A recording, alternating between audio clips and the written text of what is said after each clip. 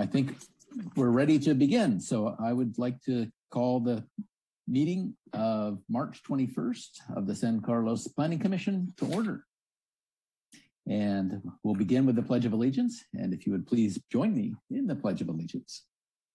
I pledge allegiance to the flag of the United States of America, to the republic for which it stands, one nation under God, indivisible, with liberty and justice for all.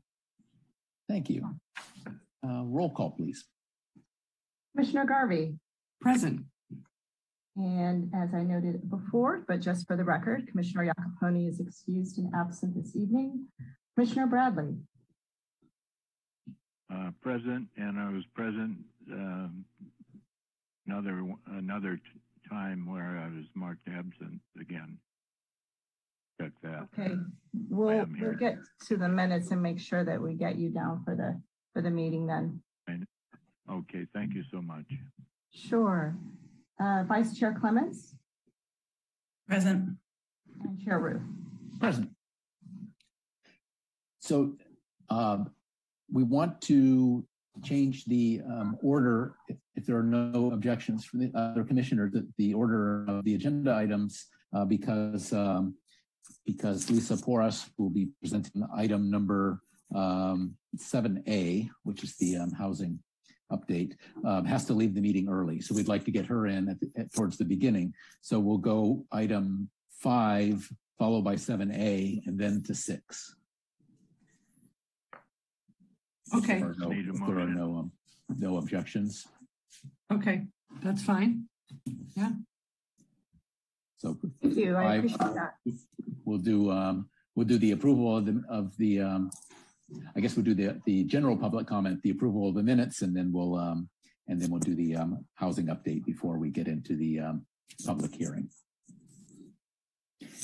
And so the next item on the agenda is the public comment. And so public comment is limited to items that are not on the agenda, and the commission may briefly respond to statements made or questions posed as allowed by the Brown Act, Government Code Section 54954.2. However, the commission's general policy is to refer items to staff for attention or have a matter placed on a future commission agenda for a more comprehensive action or report. So we'd like to know if there's anybody on the Zoom call or on the phone who wants to make a public comment regarding an item that is not one of our agenda topics tonight. Sarah or Dara, I'm not sure who's at the controls tonight. This is Dara. Dara, wonderful. Dara, is there anyone in the waiting room for the public comment? There are no raised hands at this time. Okay, then we'll move on to the next topic, which is the approval of the minutes. And so we need to approve the minutes of the Planning Commission meeting of February 22nd and approve the minutes of the Planning Commission meeting of March 7th. Do any commissioners have comments on those minutes? And before we forget, let's register Commissioner Bradley's earlier comment about the attendance. Which meeting was that? Gosh, I don't have it in front of me. I think it was the last one. It's the only one in 6 years I've been absent. Okay. I think it was the last one, or certainly maybe the one before that. Absent. Okay. Turn the page over, you'll see that I spoke and I asked questions and made motions. Absolutely. So we'll get. I did miss the Pledge of Allegiance, though. Okay. But I do that in a military organization. Excellent. I think we captured that one. And I see Vice Chair Clements. You have a comment? Thanks, Chair. I needed to make a couple of corrections to the minutes from the discussion of the billboard. So I also don't have that pulled up in front of me at the moment. Was that February 22nd then, or 3/7? I think it was 3/7. Yeah, that was our last meeting. Okay.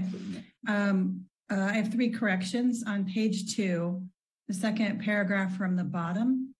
I think the statement needs to read that the lease is not within the authority of the Planning Commission, rather than what it states there, which is the council, which of course it is, I think, in the authority of the council. So that's the first correction. The second, on page 3, the second paragraph regarding the lease agreement, one of the comments that I had made did not make the minutes, so I was hoping that it could be added. That if you could add that I was surprised that the applicant could convey land control to the city and that this would qualify as leasing of city-owned land or city land.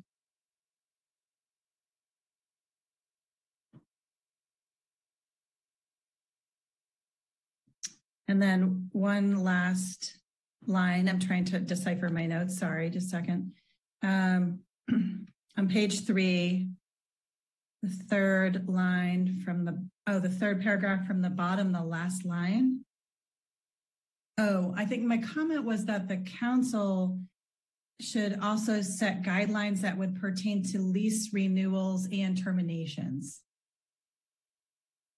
And then re-examine the business terms, because that sounds like now the renewal was at the sole option of the applicant. So my comment was that the council could develop guidelines for lease renewals and terminations and then re-examine the terms of the business terms so that the renewal was not solely at the election of the applicant. So those were my comments. Does staff need any further clarification, or I could send an email separately?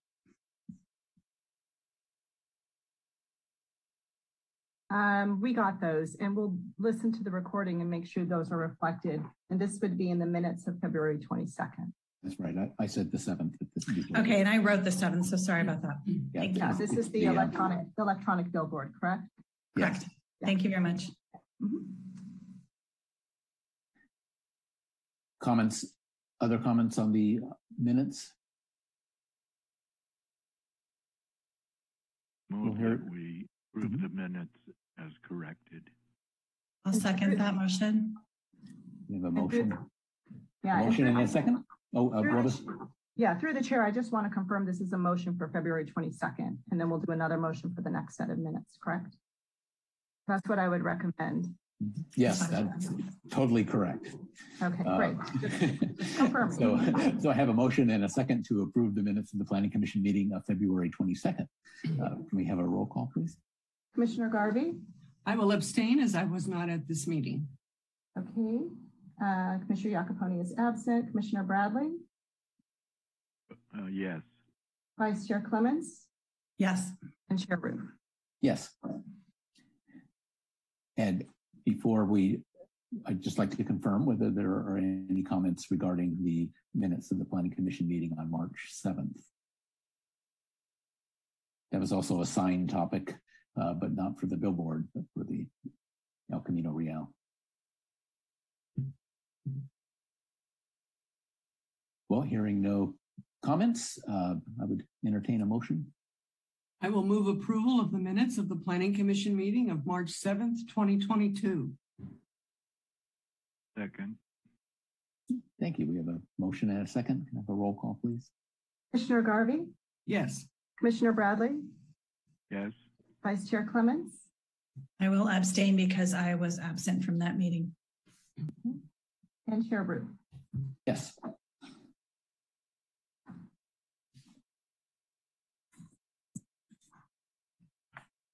Okay.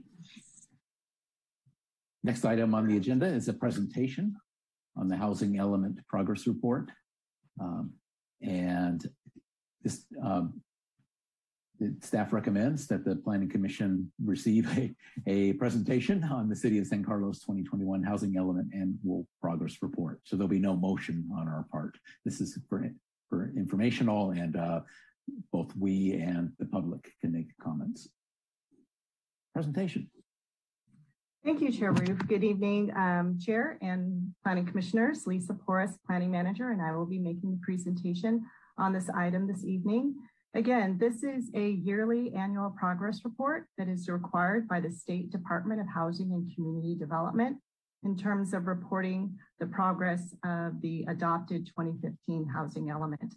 And this item involves reporting for the calendar year of 2021. And so the requirements for the housing element annual progress report in terms of what is required to be reported upon are set by the state. And there is a typo on this slide. It's January 21st, 2022 through December 31, 2022. So apologies for that error, but just wanted to clarify the year that we're reporting on.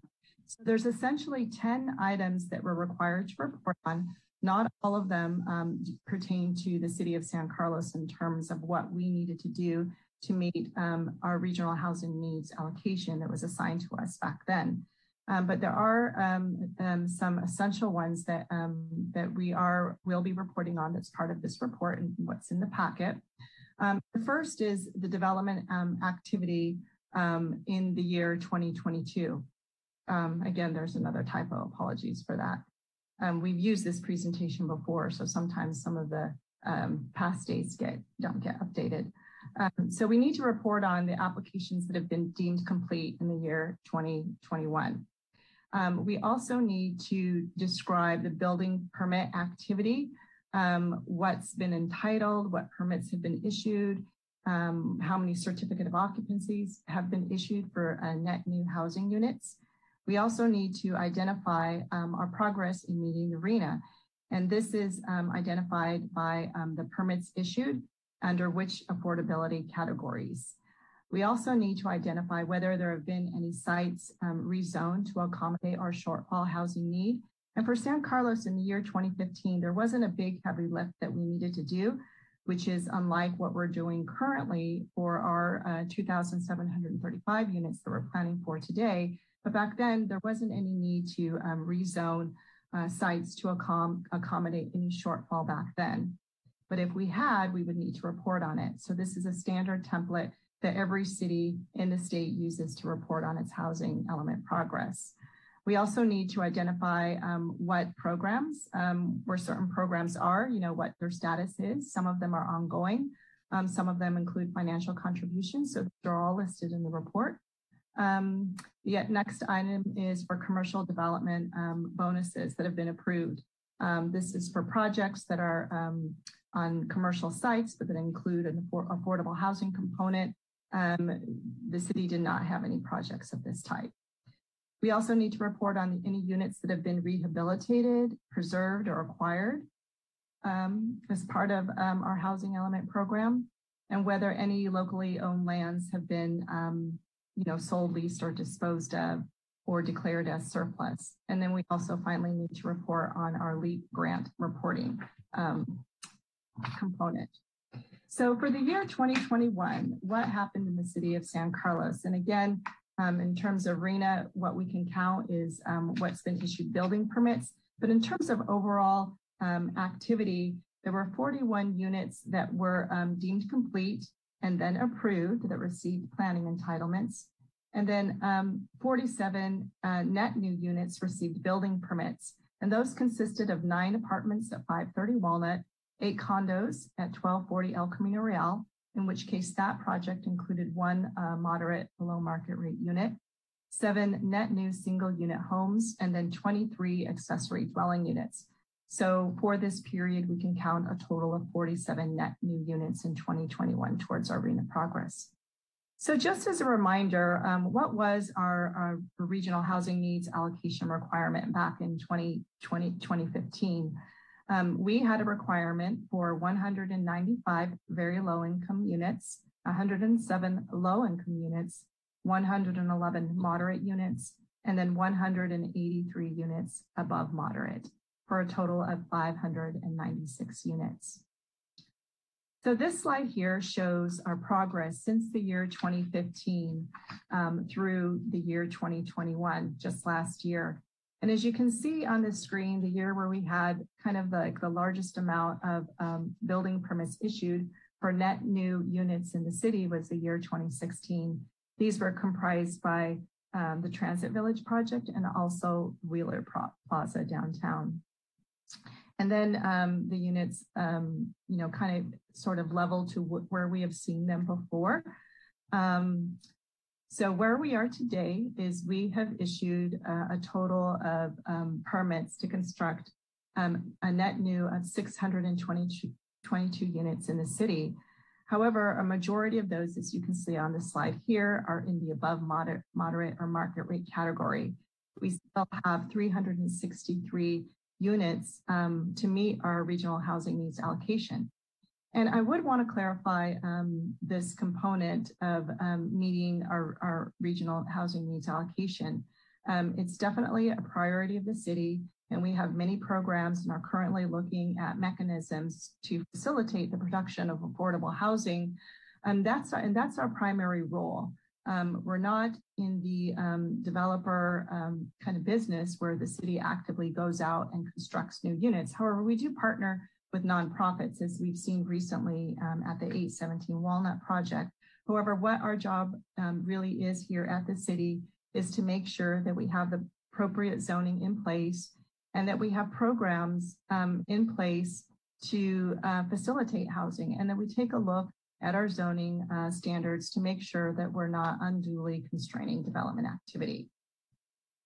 So what I would like to just share, and I know the commission is aware of this, but just as a reminder, because if we think about just the one moderate unit that received a building permit last year, it seems kind of like a little bit daunting, but it really just depends when these units come online to receive their building permit. But other efforts underway, as the commission is aware of, is our below market rate ordinance update. As the commission recalls, we had a study session before you not that long ago. And then recently the city council had a study session that they held to kind of look at the proposals coming forth as part of this below market rate update. So for the rental development projects, you recall that currently the requirement is 15% of the units. Whenever there's a project that is 7 units or more, then 15% of those units need to be affordable. And then of the 15%, there's a certain percentage for very low, and then another percentage for low. And with the below market rate ordinance, the commission will recall that no changes are being recommended to the rental development projects because of feasibility concerns. However, with ownership developments, the current 15% is being recommended to increase to a 20% in all low income category, with the threshold for the affordable requirement being lowered from 7 to 5 units. So this is one thing that we're currently working on. In terms of development applications at various stages in the entitlement process, we have about 62 net new affordable units pending. We have building permits pending at 560 and 626 Walnut. In the planning stages for a new 100% affordable housing project at 1232 Cherry Street, where we foresee about 30 units, maybe a little bit more, at all low-income categories. An additional unit coming online as part of 1257 Magnolia. And then with 808 Alameda de las Pulgas and 155-160 Vista del Grande townhome projects, we see another grouping of below market rate units coming online from those projects. And then at 308 Phelps Road, which is still under review, this is a project that would include net new 9 single unit homes. Some of those will include accessory dwelling units, and there will be at least 1 below market rate unit. And then just as a reminder, some projects that have already been counted towards the RHNA, but that are very near in terms of being completed with low income units coming online include 1525 San Carlos, where there will be 3 affordable units, 1501 Cherry with 4 affordable units, and then 817 Walnut with 23 units that are all low income or below. In terms of the programs that the city has in its housing element, we have essentially 7 different categories, and there's quite a bit in your packet, and they've been there, since 2015. And these generally have pretty much stayed the same. A lot of them we've completed. Some of them we continue to provide financial contributions toward, and some of them are underway, but they all fall in 7 general categories that promote preservation of the housing that we currently have, programs to promote energy efficiency in housing, policies that encourage housing close to transit, promoting second units. In 2015, the environment was very different than it is now with accessory dwelling units. So we've completed a lot of updates to our accessory dwelling unit, encouraging programs. And then programs that assist in the development of affordable housing, looking at things that we can do to remove government constraints, and then programs to address special needs. In terms of what's going on now for our current housing element update, the Commission will recall that we're planning for over 2,000 net new units in the city to the year 2031. We've completed a lot of workshops with the community that started back in November of 2020 and concluded in 2021. We have worked with the community to identify solutions to meet this RHNA, which is going to include this time an upzoning to different zoning districts, including height increases. And where we're at now is that we're currently drafting the policy documents, the land use and housing and safety elements, and we're going to be targeting bringing those forward to the Commission in May of this year. And then later in the summer, we would be going before the State Department of Housing and Community Development to review our housing element, which is required. It's a required part of the process, with adoption in the fall of this year, in time to meet state certification by January 2023. So this concludes my presentation. I'm happy to answer any questions that you have. Thank you. There are clarifying questions from the commissioners.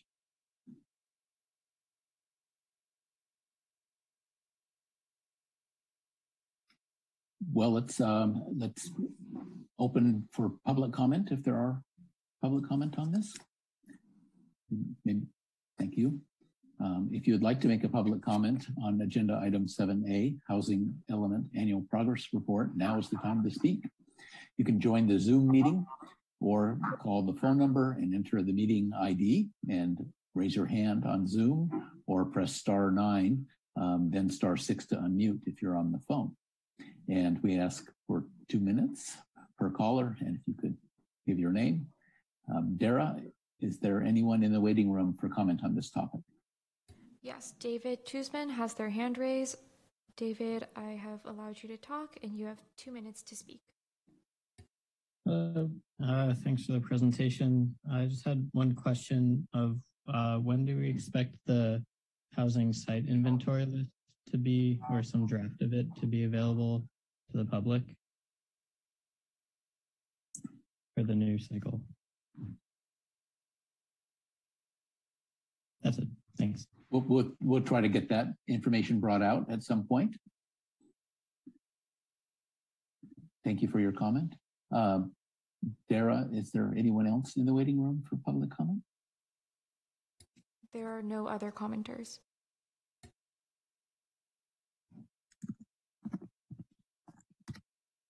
Okay, if there are no additional public comments for this topic, I guess we need a motion to close the public comment section. Is that correct? Lisa, you're on. You don't need to, because don't need. Okay. It's technically not a public hearing item, but it's right. Oh yes, that's right. And through the chair, if you'd like, I could answer that question for please. In terms of when the site's inventory will be made available. We are currently working on establishing something that's kind of in a format to be presented to the public, but essentially through the notice of preparation process, the NOP that we currently have on the website, there are sites that have been identified for upzoning, and those would essentially comprise our site's inventory. But what we're doing is we're taking all of those parcels and addresses and we're putting them together in a table. And those would be part of the information that goes out to the Public and Planning Commission in time for your May 16th meeting. But in the interim, one could always look at the maps on the website. And if anybody has any question about a particular site, they can contact me through email or by phone, and I can verify whether a site is or is not on the inventory. Okay, thank you. Is there any comment or discussion from planning commissioners? Just a kind of a broad question. Are we incorporating strategy to this, like so many ADUs and ADUs? How many lot splits placed on a lot split? Are we getting that detailed? Do we have to? Commissioner Bradley, in terms of ADUs, this is something that we are internally tracking just to kind of see our progress made on basically as a result of the new state laws.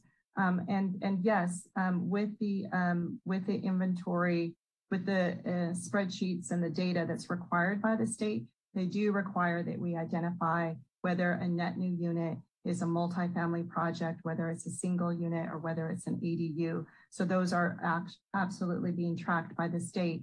And in terms of lot splits, the state isn't really tracking those per se, but if we do have projects where there was one lot and divided by two, and then we have two new units on that, those are inputs into the spreadsheet. So they are reflected, but not necessarily categorized by a lot split. I see.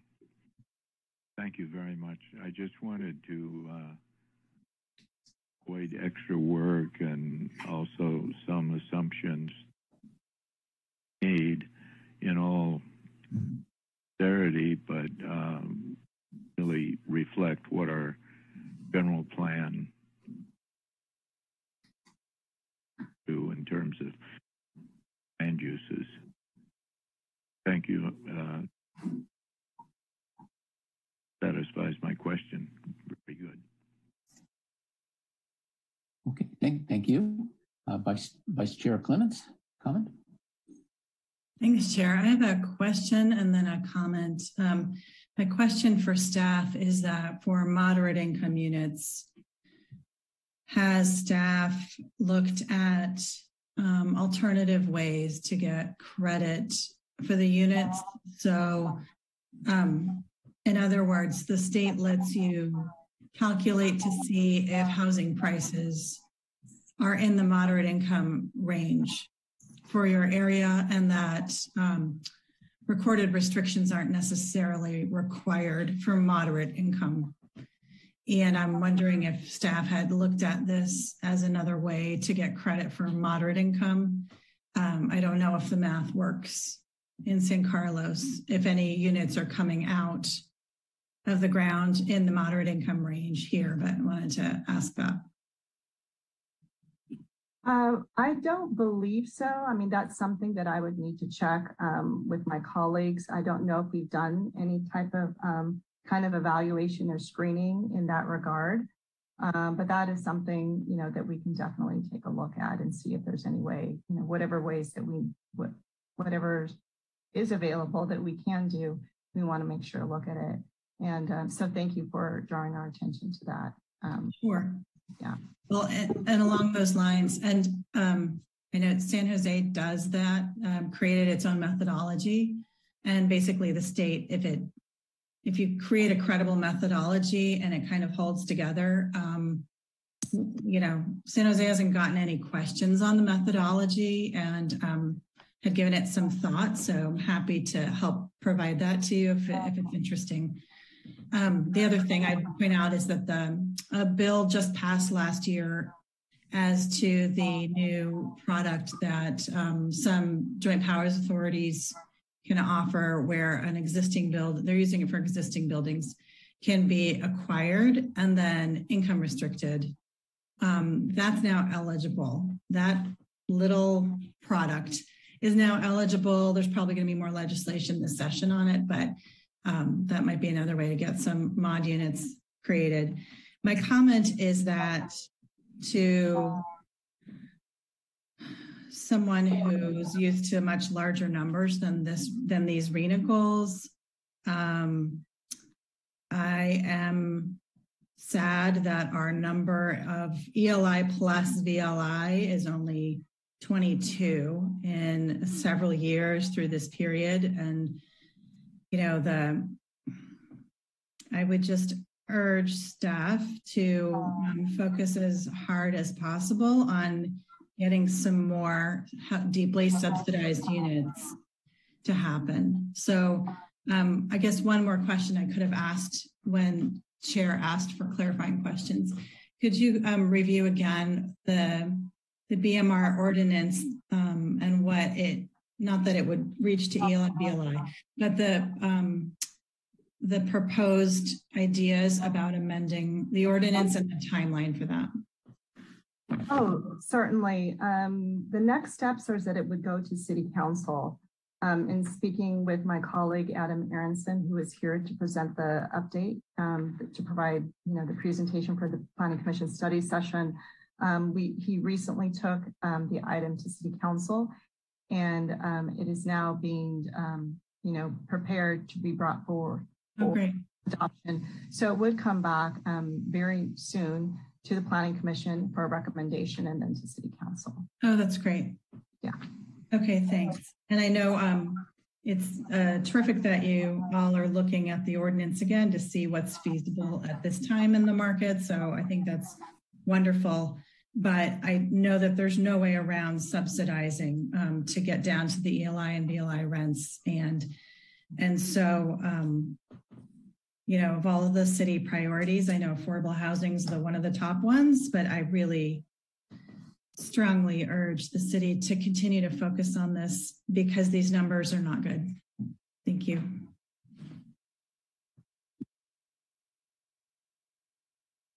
Any additional comments from planning commissioners? Well, I had one perhaps clarification for the May 16th meeting.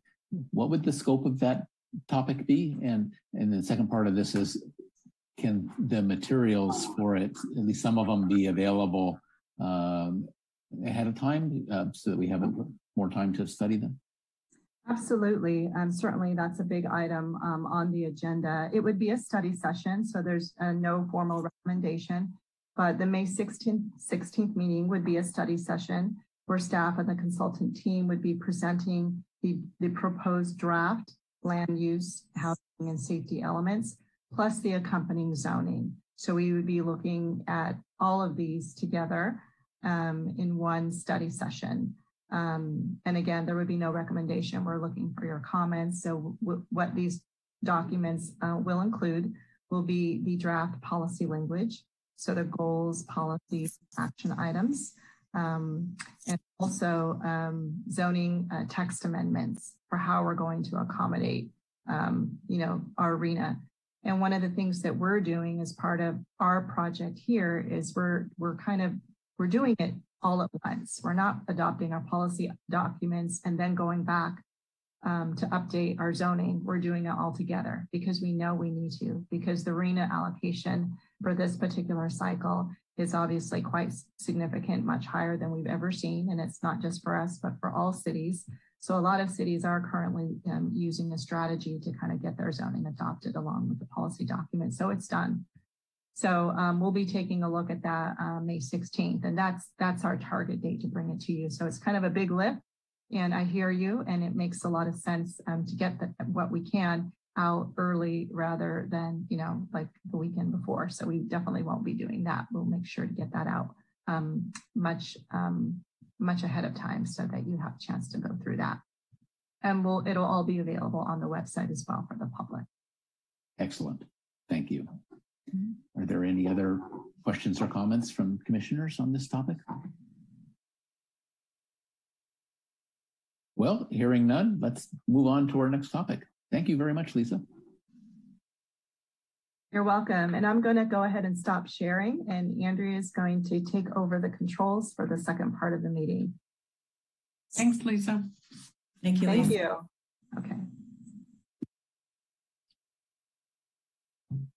Okay, the next part of our meeting is the public hearing. And the procedure for a public hearing is that staff will present a report on the history, physical features, etc., on the application, followed with the staff's recommendations. The applicant will make a presentation. Thereafter, interested members of the community may speak on the proposal.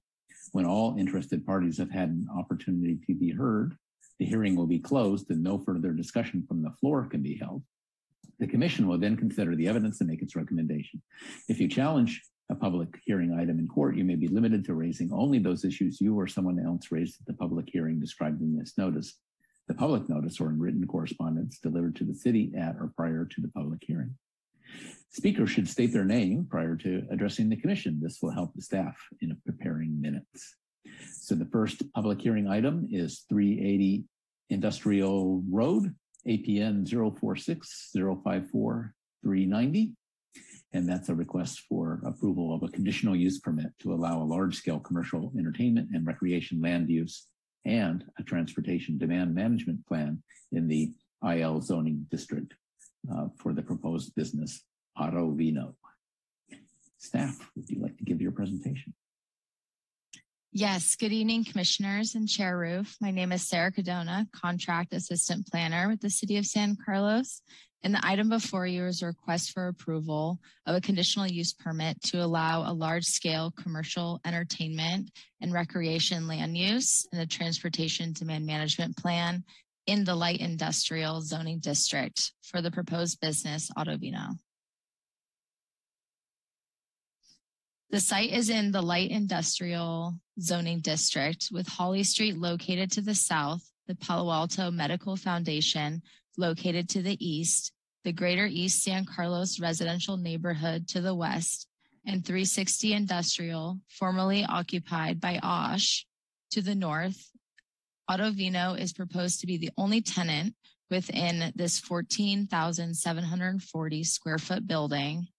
The land use designation is planned industrial according to the land use element in the general plan. And the previous use of the site was warehouse, storage, and manufacturing. Auto Vino is proposed to occupy the building with car storage, wine production, and wine storage, all of which are permitted uses within the light industrial zoning district. And the applicant is proposing wine tasting, outdoor dining, and indoor and outdoor event space, which requires approval of a conditional use permit. Auto Vino's proposed hours of operation are as follows. So they'll be open to the general public for wine tasting and outdoor dining Monday through Friday from 9 a.m. to 5 p.m. and Saturday and Sunday from noon to 4 p.m. They will also be open Monday through Friday from 6 p.m. to 9 p.m. for corporate and private events where they will be able to utilize the indoor and outdoor facilities. These events will be between 35 and 40 people, and there will be no amplified sounds allowed. And everything will be completely shut down by 10 p.m. in respect to the neighboring residential neighborhood. Here is the site plan. The applicant is not proposing any changes to the existing building at this time. And there is an existing shared parking lot between the two buildings of 360 and 380 Industrial. And there's a total of 219 parking spaces. 71 of those are designated to the tenant at 380 Industrial. And the applicant is requesting approval for a permanent outdoor dining and event area, which is outlined in blue. And it is proposed to occupy 13 of the 71 parking spaces, leaving 58 parking spaces available for the entire building at 380 Industrial. Here is the building's floor plan. As you can see, most of the space, which is outlined in orange, will be occupied by high-end luxurious cars. And the area to the left of the cars is where wine production and wine storage will occur. And the green outlined area is where the designated wine tasting and indoor event area will be. And on packet page 15 of the staff report, it outlines the square footage breakdown by each use. And this is the floor plan of the proposed outdoor dining and event space. The applicant is proposing to occupy 13 parking spaces. And within these spaces, there will be 2 trailers, a vintage food bus, and a pizza oven. And located in the middle will be tables and chairs for guests to sit and dine. And surrounding the enclosed area, there will be 19 wine barrel landscaping planters. Here's the parking breakdown of the required number of spaces by use. A TDM is required due to the newly proposed use increasing the average daily trips by more than 10%. And with the implementation of a TDM plan, it is anticipated that it will reduce the number of trips by 20%. And the required number of parking spaces went from 36 spaces to 29 parking spaces. And as mentioned before, the applicant has 58 parking spaces available, excluding the 13 spaces for the permanent outdoor dining and event area. And staff finds that the applicant is sufficiently meeting their parking requirements. The TDM plan was prepared by Hexagon Transportation Consultants on February 3rd, 2022, which anticipates a 20% reduction in vehicle trips by using the following measures, which are a new employee orientation welcome packet, a transportation kiosk, carpool and vanpool parking and incentives, long-term and short-term bicycle parking, and subsidized transit passes with the options of one of the following, which are Caltrain Go Pass, Samtrans Way to Go program, or reimbursement on travel expenses, and also participation in Future Transportation Management Association. The applicant mailed their business proposal, site plan, and floor plan to all property owners and occupants within a 300-foot radius of the site, inviting them to attend a neighborhood meeting that was held on December 2nd, 2021 at 6:30 p.m. One neighbor from the Greater East San Carlos residential neighborhood attended the meeting, showing support of the project and was excited about a business like this coming into the neighborhood. And on March 7th, 2022, staff mailed public noticing to all property owners and occupants within a 300-foot radius. And since, staff has received no comments or concerns about the project. Here is the motion. And I would also like to make a note that there was a mistake in the staff report's motion. And the motion that should be read into the record is the motion that is on the presentation slide. And staff, as well as the applicant, are here to answer any questions that the commission may have. Thank you. Thank you very much, Sarah. Are there clarifying questions from the planning commissioners before we open for public comment? I just need to say that I went to visit the site on my own just today and did talk with a couple of fellows that are working on the project and involved in it, and they answered questions, so I have concern about those. And I'm excited about it, like the resident organization fellow said. It really looks great. Feel like multi-million-dollar Italian cars and pizza and wine. This is a place to go. Thank you. Thank you, Commissioner Bradley. Commissioner Garvey. Thank you, Chair Roof, and I will echo Commissioner Bradley's comment. This is a lively and fun addition to a new part of San Carlos that normally doesn't have that. And so I think it's a nice addition. I had two general comments, maybe questions about the transportation demand management plan.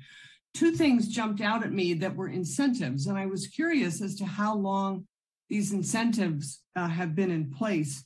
The first one was Star Store, our partners at commute.org.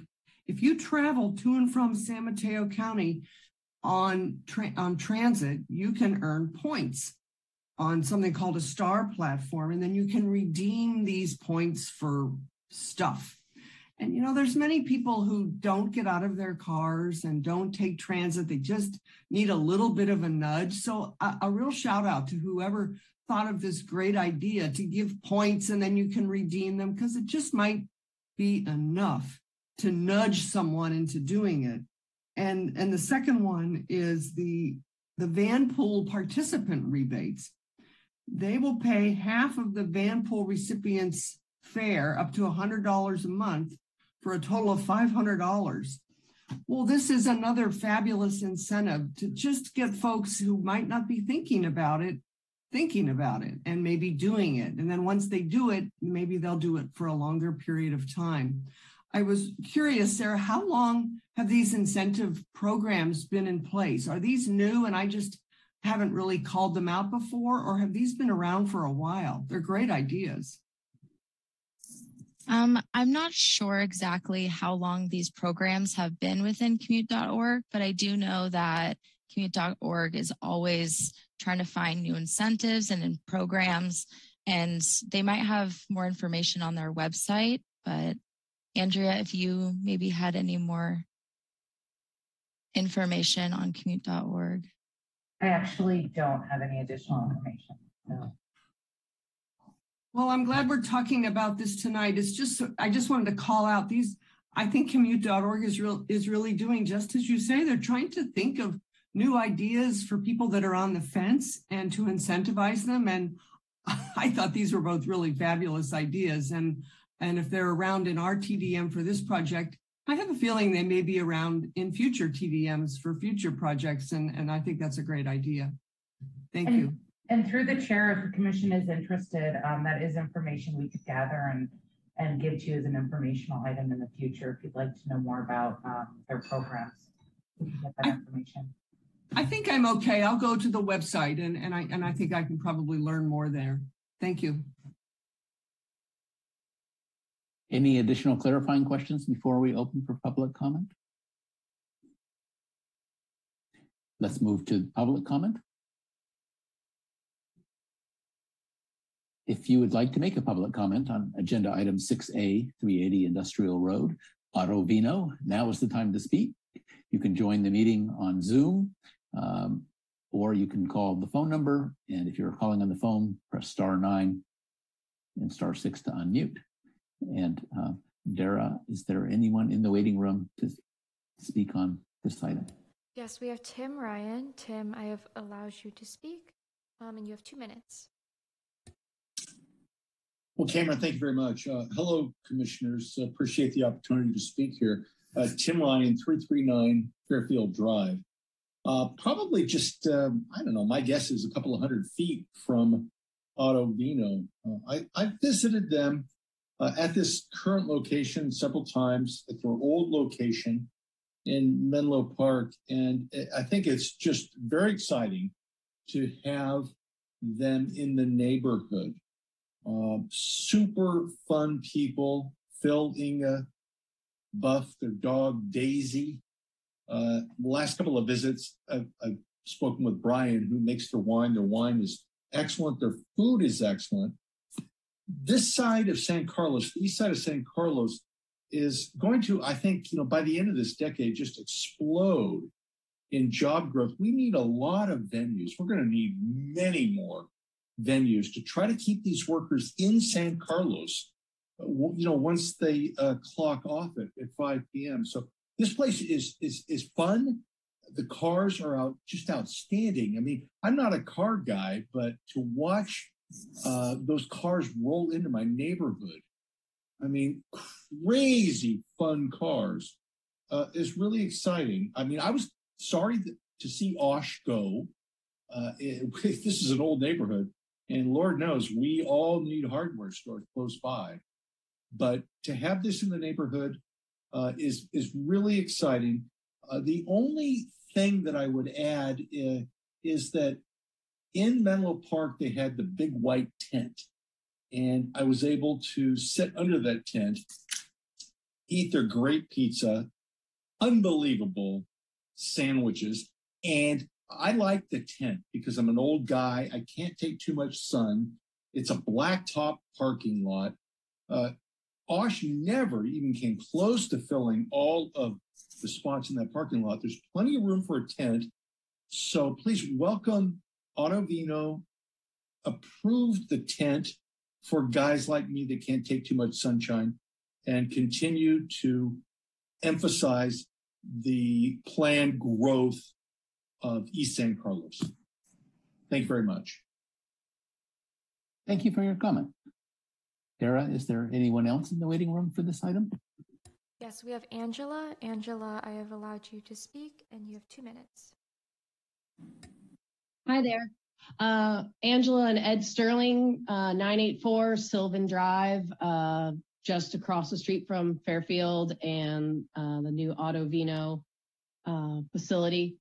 We think it's a great idea. We're totally on board and really excited to have an establishment that's going to have some pretty cool cars, some entertainment, and definitely some wine tasting in the neighborhood.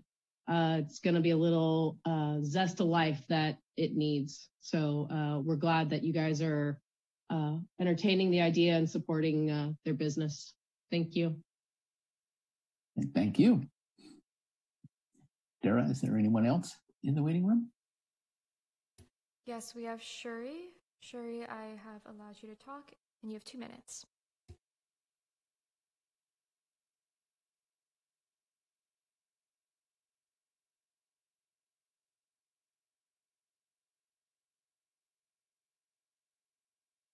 Shirley, we don't hear you. Are you on mute? I'm so sorry about that. You must. Now we hear you. I unmuted myself. Yeah. Thank you. My husband and I reside on Sylvan Drive, and we are welcoming Autovino into the neighborhood. We think it would be a very fun adventure, a fun company to have in the neighborhood. As classic car fans ourselves and avid wine drinkers, we think this would be a great addition to the area and to locale, and it'd be something fun to do on the weekends. I would also like to, as a side note, commend Ms. Condona on an excellent, well thought out presentation. So thank you. Thank you. Dara, anyone else in the waiting room? We have Marie King. Marie, I have allowed you to speak, and you have 2 minutes. Hello, this is Marie King and my husband Clarence Johnson, another family living on Sylvan Drive in very close proximity to this new company. We are also excited as we are wine fanatics and auto lovers. And we also think this is something that's been needed in San Carlos for a long time. You know, we don't have very many new type of entities showing up like this in our town. While we don't like all the building that's going on, this is something that we ourselves feel that we would visit and be thoroughly entertained and could spend time with our current neighbors or even meet a lot of our other neighbors that we haven't been able to meet as of yet, you know, in other blocks. We have lived in this city for over 33 years, so we're excited about this new entrance. The only thing I ask is that we do keep a focus on the noise level and making sure that it does shut off at 10 p.m. Thank you for listening. Thank you for your comment. Sarah, anyone else? There are no callers at this time. And I forgot to ask, did the applicant are they present and did they want to make a comment? Yes, this is Phil Giurlani and Bill Hagman is our architect. I'm with Autovino.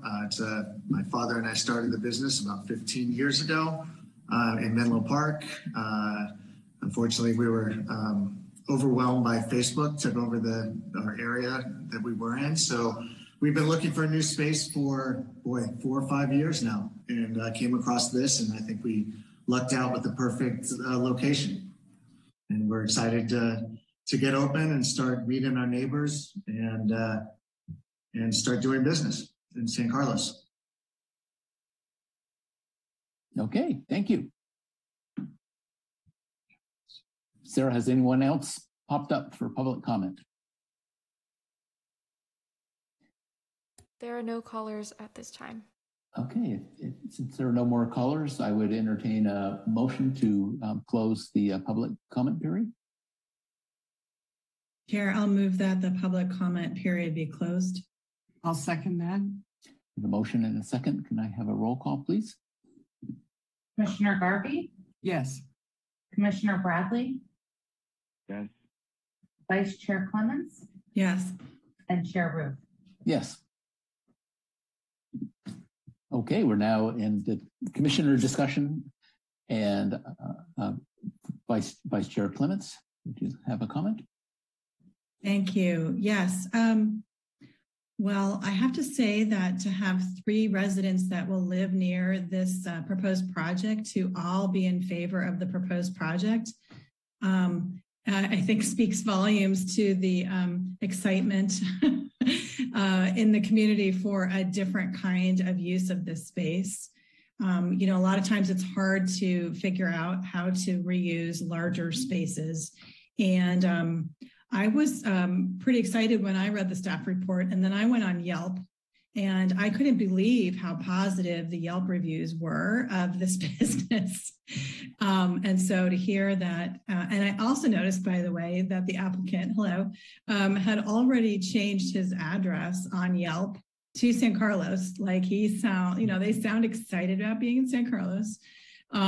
So I was impressed by the enthusiasm, and felt like the staff analysis was pretty clear and pretty cut and dried, that all the findings were made, that it's an appropriate use for the space, and that the hours of operation and noise were very contained, and that bottling, twice a year, really did not seem to be any kind of impact on the neighborhood, potentially around the neighbors.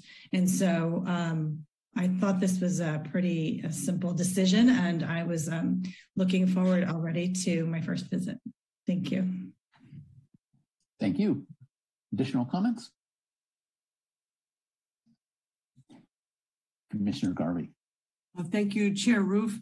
I'll echo the comments of my colleagues. This is a vibrant and fun use of this property in an area of town that doesn't have this kind of use, and I'm very excited to drive my super boring car to one of the events here one day and check it out.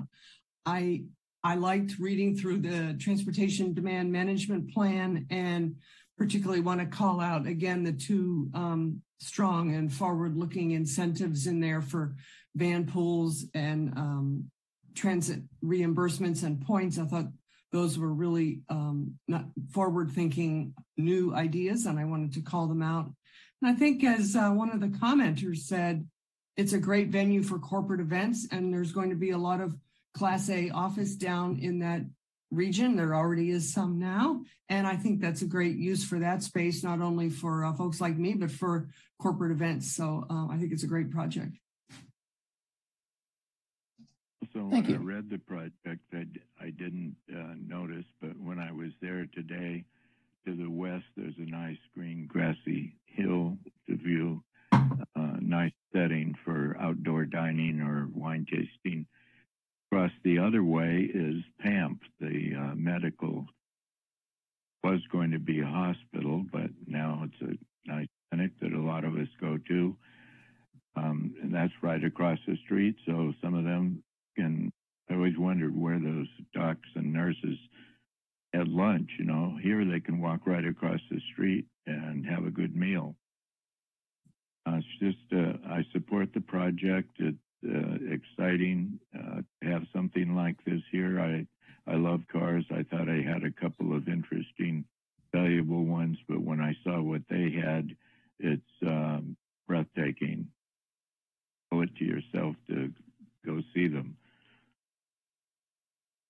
Thank you. And I'll jump in with my comment, which I also had a chance to visit the site, and I feel like the outdoor entertainment area is attractive and consistent with the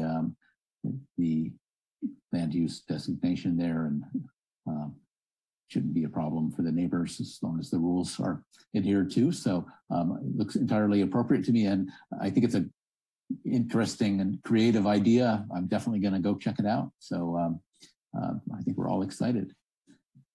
Are we ready for a to bring up the motion? The motion. Have it in front of me. Andrea, can you project the motion? Thank you. Or does someone else speak? I'll say the motion. I move that the Planning Commission approve the request of a conditional use permit to operate a large-scale commercial entertainment and recreation use and the transportation demand management plan at 380 Industrial Road based on the findings and for the reasons incorporated in the staff report and as conditioned in the conditional use permit. Can I get a second? I can second that. Thank you. We have a motion and a second. May I have a roll call, please? Commissioner Garvey? Yes. Commissioner Bradley? Yes. Vice Chair Clements? Yes. And Chair Ruth? Yes. Well, thank you and congratulations to Autovino. Let's move on to the next item in our public hearing, which is the comprehensive update to the protected tree ordinance. Would staff like to make a presentation? Yes. Good evening, Chair Aroof, Planning Commissioners, members of the public. I am Rucha Dande, Associate Planner at the City of San Carlos. The next item before you tonight are proposed amendments pertaining to the zoning ordinance regarding protected trees. Before I begin the presentation, I would like to introduce our project team, Andrea Mardersic, Principal Planner, and Julia Hoffman, Contract Assistant Planner, along with our city retained arborist, Ellen Shia, who is with us tonight. Next slide, please.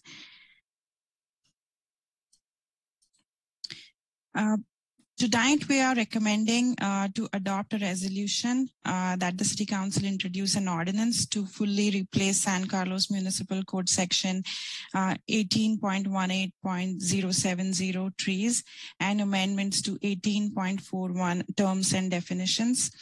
This is pursuant to Government Code Section 65853 and 65850 and the San Carlos Municipal Chapter 18.136.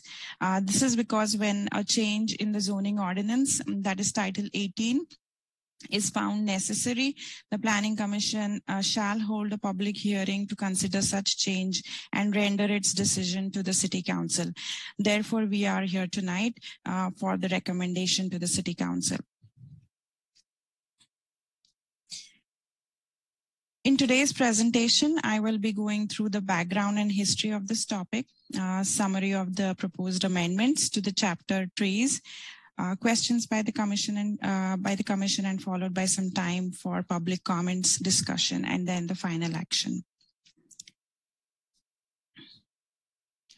So to give you a little bit of background on this topic, on May 10, 2021, the City Council held a study session on protected trees and recommended staff to come back with a more comprehensive update to the tree ordinance.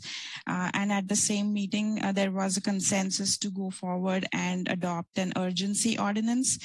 Therefore, on June 14th, an interim urgency ordinance was adopted for a period of 45 days, followed by June 12th of 2021, when this urgency ordinance was extended to allow staff enough time to work on the comprehensive updates of the tree ordinance.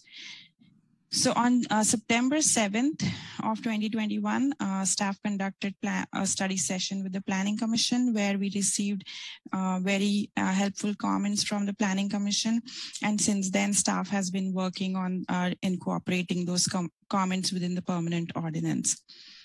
Then earlier this year in February, staff conducted a study session with the planning, with the joint sorry, not a study session, but an informational session with the Planning Commission and RDRC that majorly focused on an update to the ongoing work and the completed work at that time, and received comments on the permanent ordinance work that was conducted by the staff.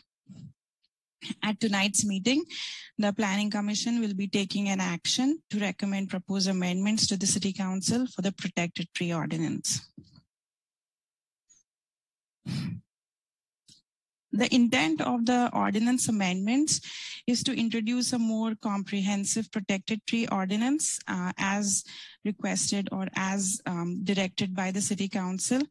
And then the ordinance amendments are also to ensure that the significant and thriving population of large healthy trees in San Carlos is maintained. I would like to note here the proposed text amendments are indicated from page 96 through 109 within the published packet. In the next few slides, I'll be going through the proposed major changes within the protected tree ordinance that is proposed for recommendation to the City Council tonight. The proposed amendments are majorly built upon the urgency ordinance 1572 that was adopted by the City Council in July last year. And the proposed ordinance update differs from the adopted urgency ordinance in few major categories that are underlined text before you tonight in the table on this slide. So I will go category, I will explain or summarize it through the categories before you. So category 1 is significant trees. The height at which significant trees are measured is proposed to change from 48 inches to 54 inches. This is proposed to be in line with the current standard practices. Similarly, the measurement unit is proposed to be represented in diameter rather than circumference, which is also a standard practice. In category 2, which is heritage trees, all heritage tree thresholds are proposed to correspond to diameter versus circumference, which was previously used. It is also important to note that if you do a direct comparison with the previous ordinance heritage tree trunk thresholds, the tree trunk thresholds seem to have reduced. But however, the height at which they are now proposed to be measured is 6 inches higher than before. So therefore, the proposed amendments are a reasonable change and does not considerably change from what it was before. Next slide, please. In category 3, that is non-protected trees, the non-protected trees, regardless of size, are proposed to add monocot trees, including all palm relatives. This is a new addition to non-protected trees. Under category 4, the minimum replanting size is fixed to 24 inches box for replacement trees, or it is based on a sliding scale per the administrative guidelines. So the administrative guidelines is a separate supplemental document, which you can see in your packet as attachment 9. Under category 5, that is the replanting tree species, the heritage trees are proposed to be replaced by heritage trees from the heritage tree list, and all other significant trees are required to be replaced using the preferred tree list. Now, this preferred tree list is again a supplemental document that is part of attachment 9 of the planning packet. The ordinance also specifies that replanting shall happen within 4 months of the approval unless associated with a development application. Under category 6, replanting fees are proposed to be introduced when replanting is not possible on site. However, the infeasibility of planting on site shall be at the discretion of the city arborist. So previously there was no provision of tree fees, and this is a new addition. Apart from that, category 7 includes definitions. So there were multiple definitions that were added to the ordinance, including trimming, pruning, construction activity, tree protection zone, city arborist, and administrative guidelines, which staff anticipates would clarify the ordinance.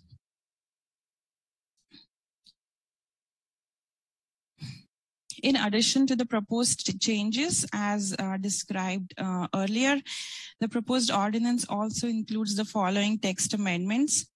Staff has worked with the city retained arborist to strengthen the language within the proposed ordinance to provide clarity and ensure effective implementation. The amendments include updates to the following areas, which is before you on the slide, which includes language for tree removal criteria, as I mentioned, defining additional terms, including application submittal requirements, and also clarifying language on replacement tree requirements. In addition to the text amendments, staff has prepared 2 supplemental documents for administrative and internal processing procedures. These 2 documents are the San Carlos Protected Tree Administrative Guidelines document, which also includes a preferred tree list, which is attachment 9 of the staff packet. The administrative guidelines include many topics, including size and replacement tree requirements, methods of measuring height of a tree trunk, measuring width of the tree trunk, tree appraisal methods that are recommended to be utilized, and then permit application requirements based on each category or each criteria of tree removal.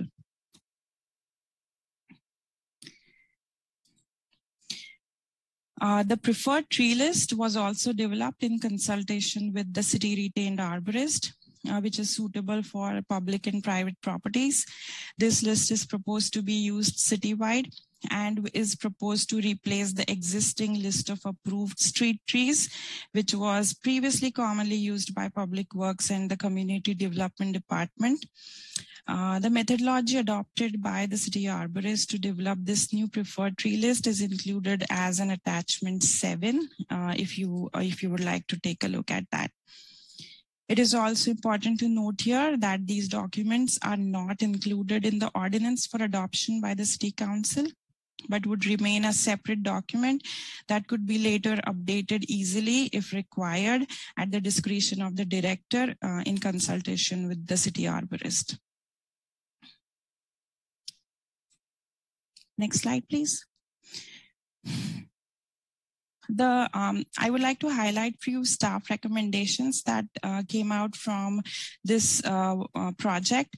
The proposed ordinance, as you must have referred to it, assigns significant responsibilities to the city arborist to make major decisions, particularly preparing and reviewing arborist reports, formulating conditions of approval for tree removal permits, and conducting site visits, among many other responsibilities.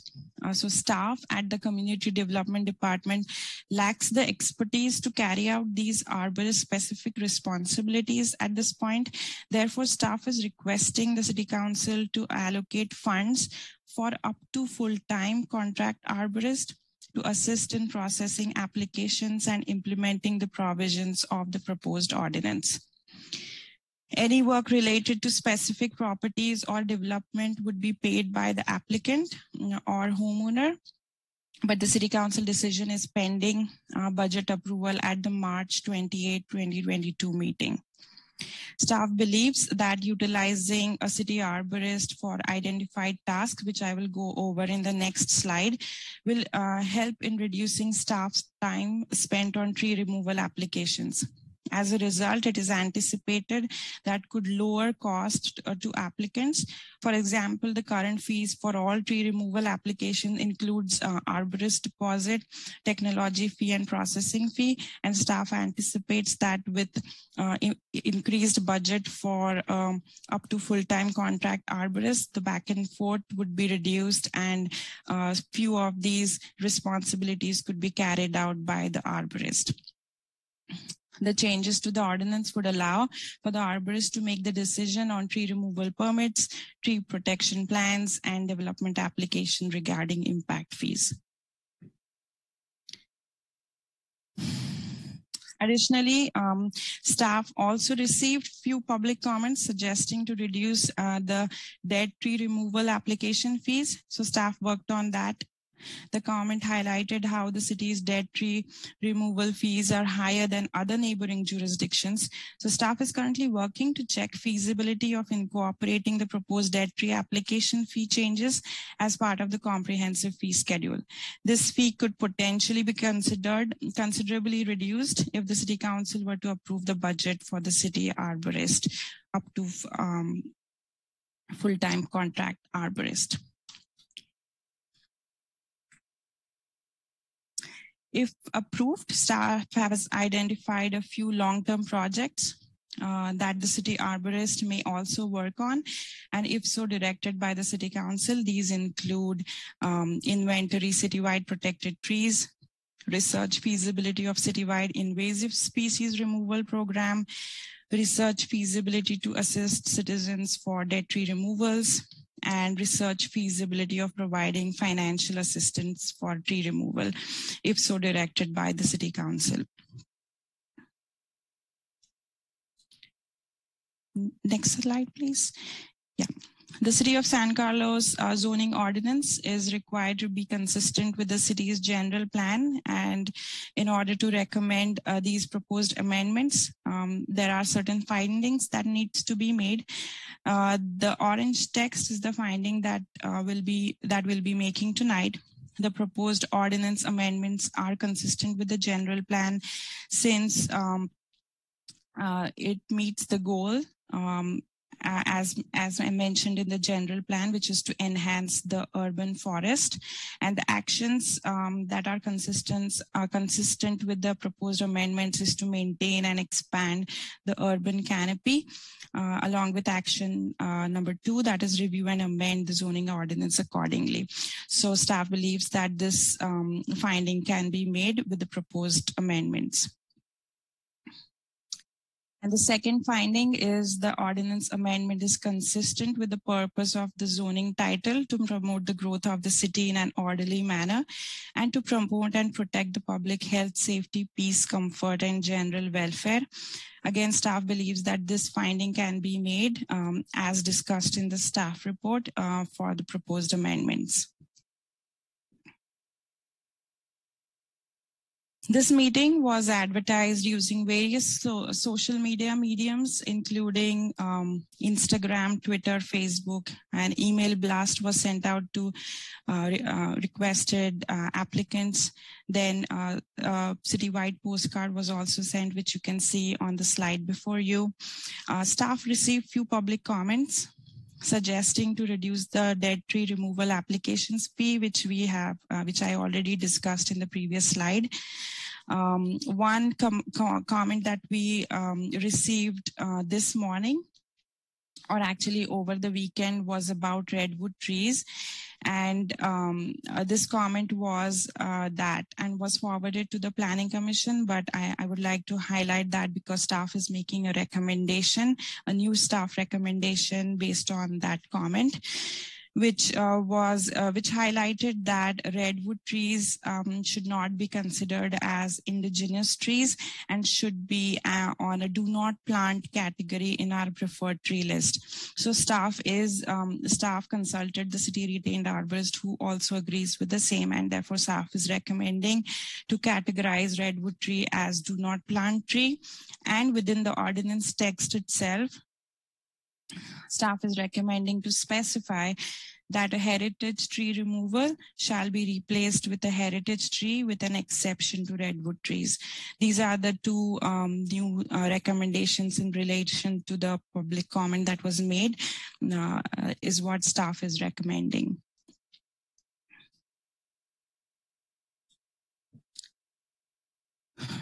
Here is the timeline for the protected tree ordinance project. Today, March 21st, is the PC recommendation to the City Council. April 11th, we anticipate to go back to the City Council with the first reading, followed by April 25th is the second reading. After 30 days of the second reading, the new ordinance would be effective, at which time the urgency ordinance will become ineffective and would expire. Again, at today's meeting, staff is recommending to adopt a resolution recommending that the City Council introduce an ordinance to fully replace the code section mentioned on the slide before you. This concludes my staff presentation. Again, I'm Rucha Dande. Happy to answer any clarifying questions. We also have with us Andrea Mardisic, Julia Hoffman, and Ellen, who is a city retained arborist who can answer any technical questions related to trees. And I'm here to answer any clarifying questions. Thank you for your time.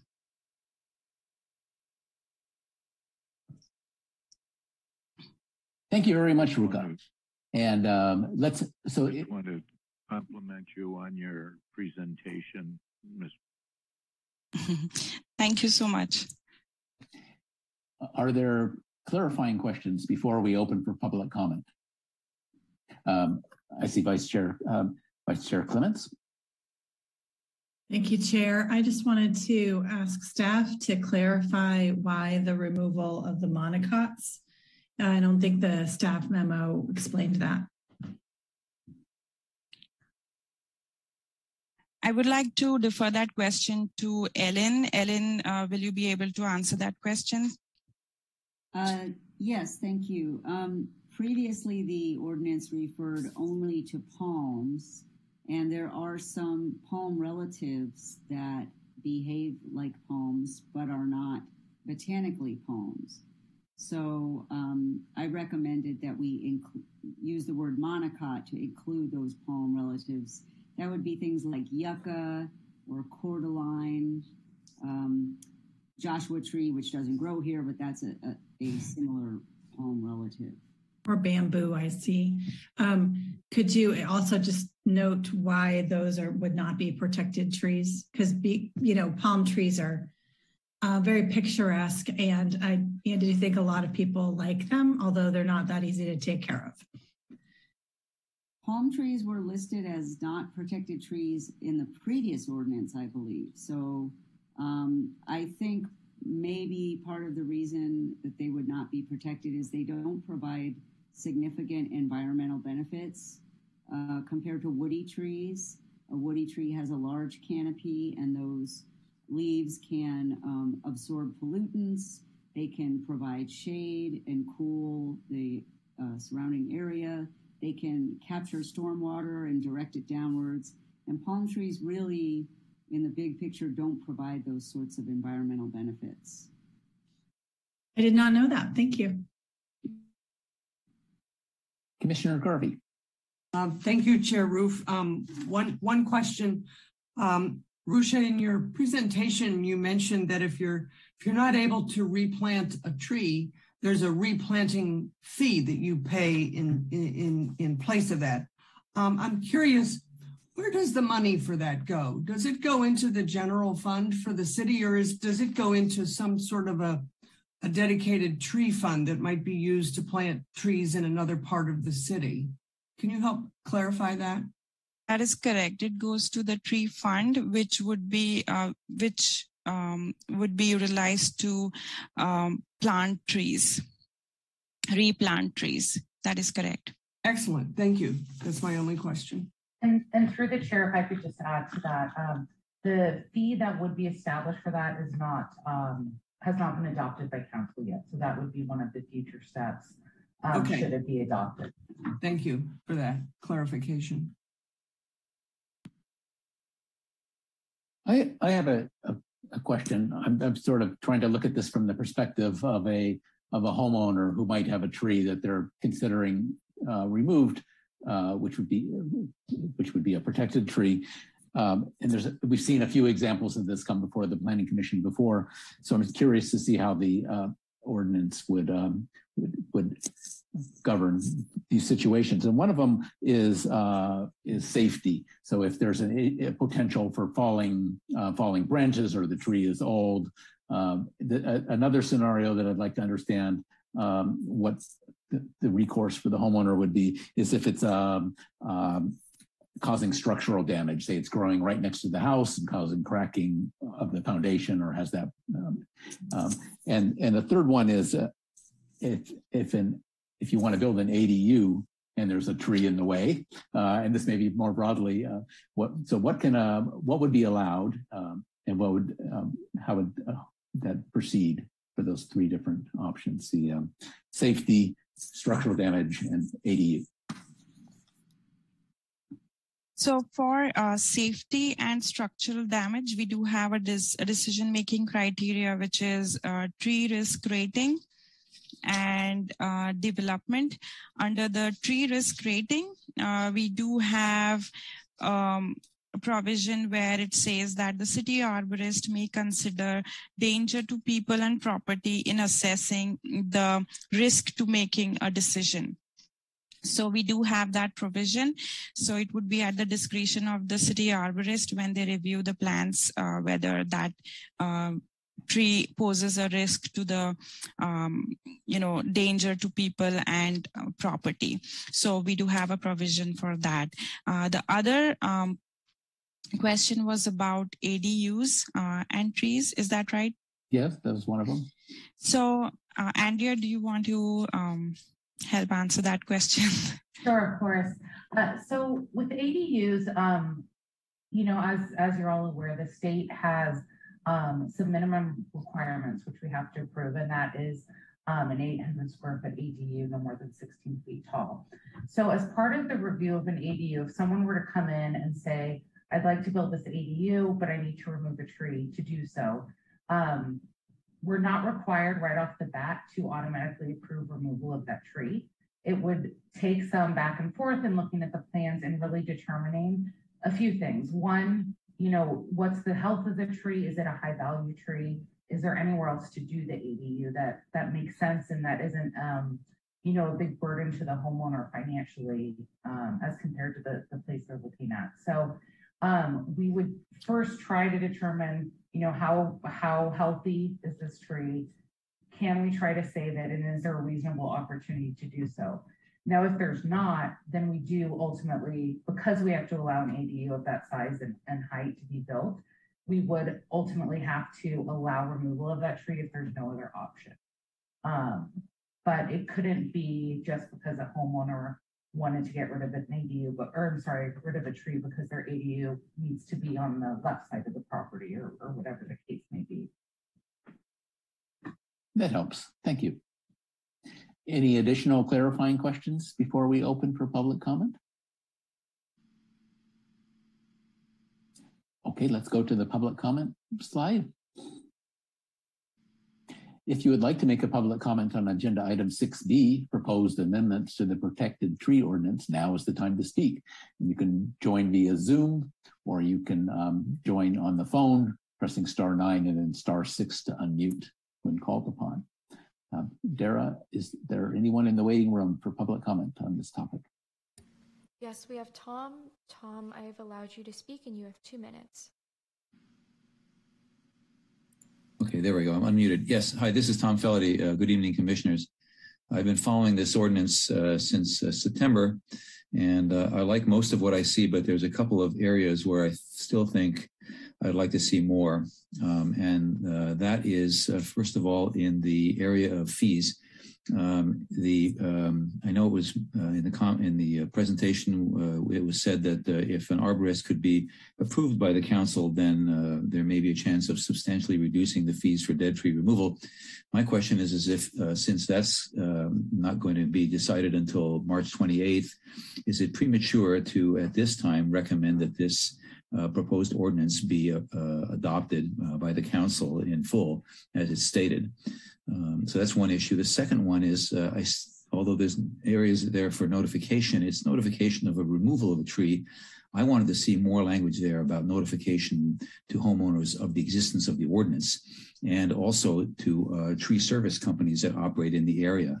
Back in September, I suggested a permit process for tree service companies so that we could have some control over what they do and what they don't do, because oftentimes the homeowners refer to the tree service company for advice on what can be removed and what with or without a permit. And finally, the third thing is I noticed there was a mention made based upon a comment within the last day about redwood trees being a no plant tree, and that should be added to this ordinance that you're about to vote on. I don't know why a redwood tree is a tree that is bad to plant, and it should be removed from its heritage tree status. So perhaps the arborist can answer that question. But most important to me is the idea of timing of approval, which is to say that the arborist will not be approved before you all recommend this ordinance to be forwarded to the council for their approval. Thank you. Thank you. And let's if the arborist could briefly respond. I don't want to lose that clarifying question about the redwood tree. Expound a little bit more on why it should not be considered a heritage. Just before Ellen. Oh, sorry. Yes, Andrea, go ahead. So before the arborist response, I did want to clarify. Redwood trees will still be considered protected. So existing redwood trees would be protected. What we're proposing to change is allowing a redwood tree to be a replacement tree for another heritage tree, or even for its own self, just because most of the lots around here are pretty small, and as we know, redwood trees grow very fast. I believe, though, and Richard, please correct me if I'm wrong, I believe there is the possibility for a city arborist to approve a redwood tree as a replacement in certain instances if the homeowner really wanted one. Since the arborist has the ability to make other recommendations. So that I just wanted to clarify that point with redwood trees. Any existing trees would still be protected, of course. In terms of the fees, so the council is looking at their budget on March 28th. And if recommended, this ordinance would be going to them on April 11th. I believe. Thank you. Yes. So the budget would, hopefully be adopted with this change before they get the first reading of the ordinance.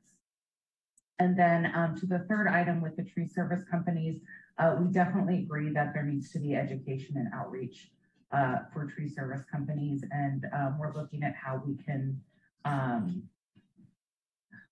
list the ones that are aware of the San Carlos policies or, committed to them, so we can have that available for homeowners, things like that. So I think that answered the three questions, but I'm thank you.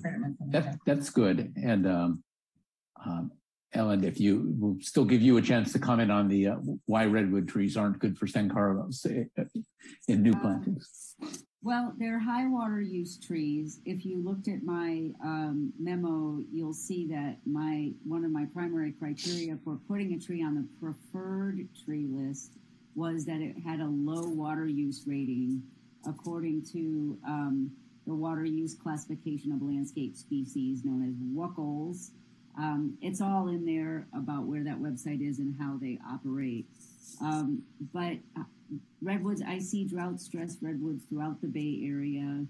And in addition, they're often very large. So even where they are still healthy and getting enough water, they often have to be either removed or chopped down to, very unaesthetic ways because they are out of scale for small urban lots. So on my list, I didn't go so far as saying do not plant, but I basically put them as not recommended for pretty much anything, that they should not be preferred.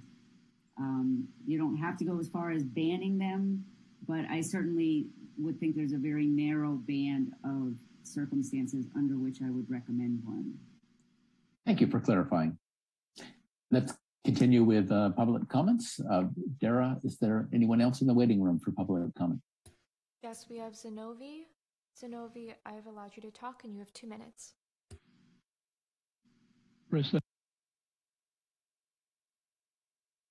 Zenovi, you seem to have gone on mute.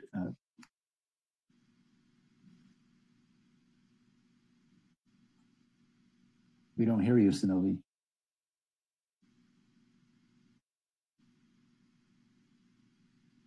Hello? Oh, now we hear you. Okay. Welcome. It didn't work the first time, sorry.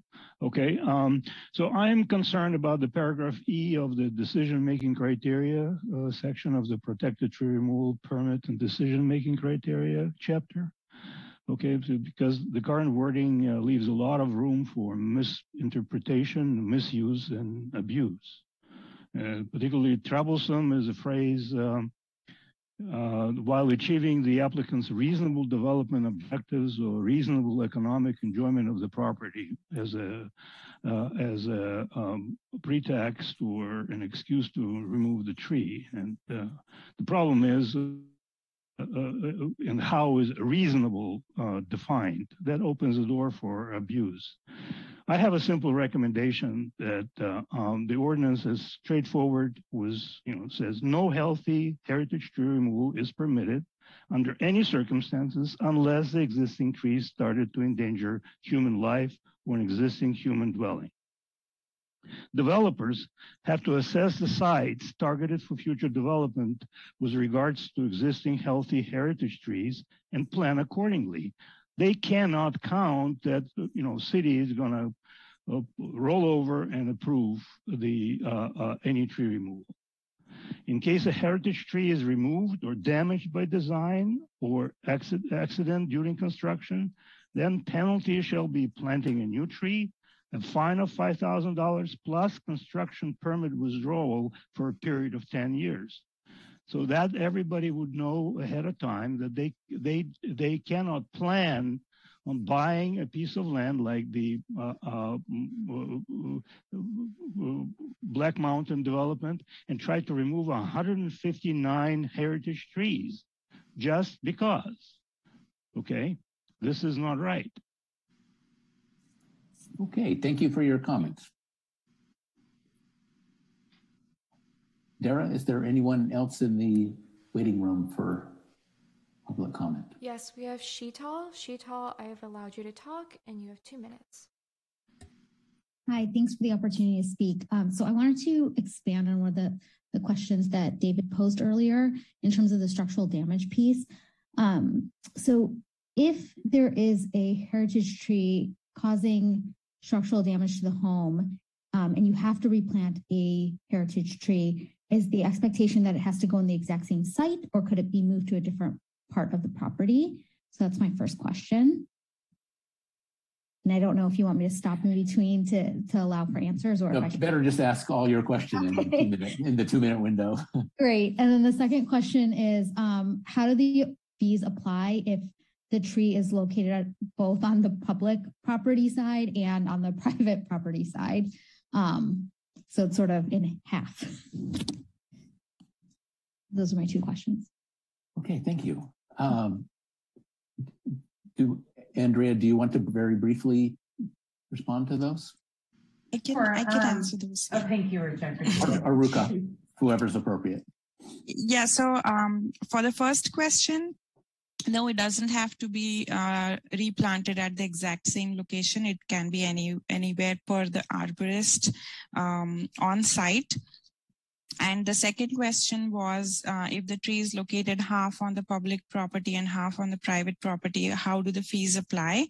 So any tree that is located in front of property, the property owner is responsible for its maintenance and also removal. So as far as I know, the application fee would need to be paid in full by the property owner adjacent or in front of that tree. Thank you.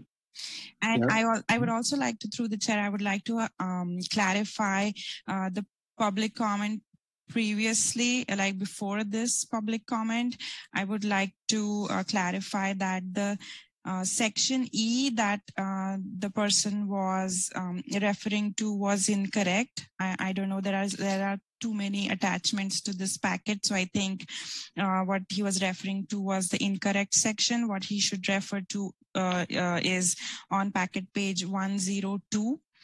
Which is the correct proposed language, which does not have any language such as reasonable, financial, or whatever was highlighted during the comment. Thank you for that clarification. That's important. It was confusing. There's multiple versions of the old and new. So you got to look at the new one starting on. Correct. I apologize for that. 96, I got confused. So I know pages 96 to 109 is the proposed ordinance. So look there, you'll be happy, much happier with that wording. Let's move on for additional, sort of making exceptions to the normal. Normally we just receive public comments, but some of these are sort of obvious clarifying points that's in our benefit to look at. But usually we just receive the comments. Let's move on to the next public comment if there is one. Sarah? Yes, Liz, I've allowed you to talk and you have 2 minutes.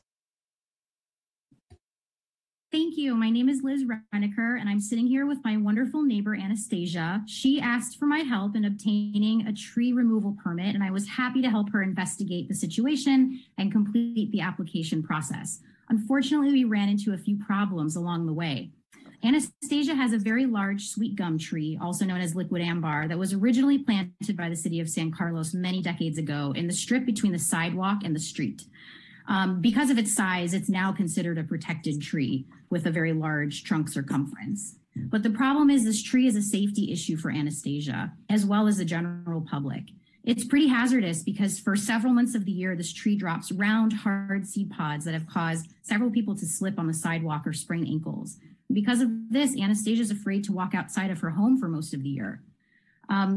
Additionally, the cost of maintaining this tree is high. Not only does she pay for a gardener to help collect these seed pods on a regular basis from her sidewalk in the driveway, she's also considering looking into costs for having an arborist treat the tree to prevent the seed pods from forming, and that would be an extensive annual cost on top of hiring a company to prune it.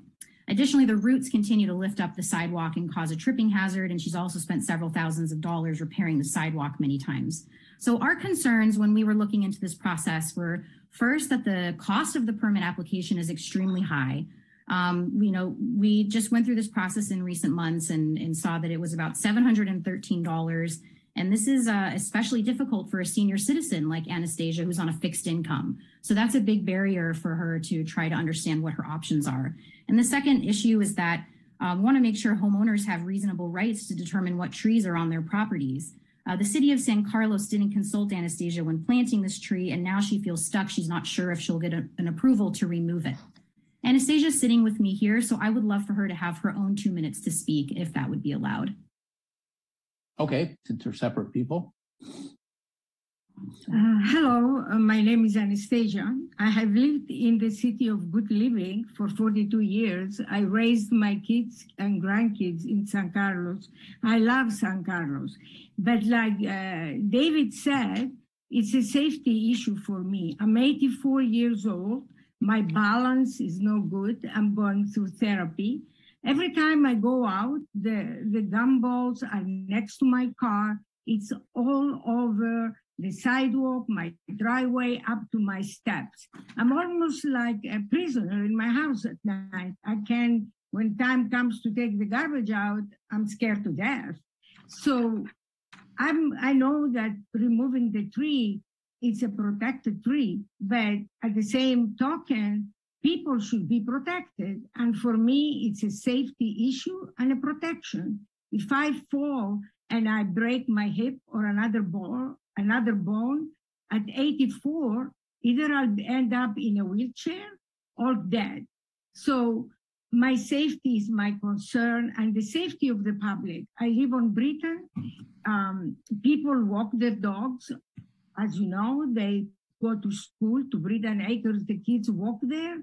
People run. There is a lot of traffic, human traffic, and a lot of people have slipped and fell. So I'm requesting that I be able to take away that tree, that it's a hazard for me and the public. It's not only me, but it's the public too. So I'll appreciate any consideration about that. Thank you so much. All right, thank you for your comments, and we'll register those and consider them going forward. Of course, we don't respond to a specific instance that would be up for the staff. Thank you. Dara, are there additional callers? There are none at this time. Okay, I'm waiting a few seconds to see if anybody else jumps in before we close the public comment.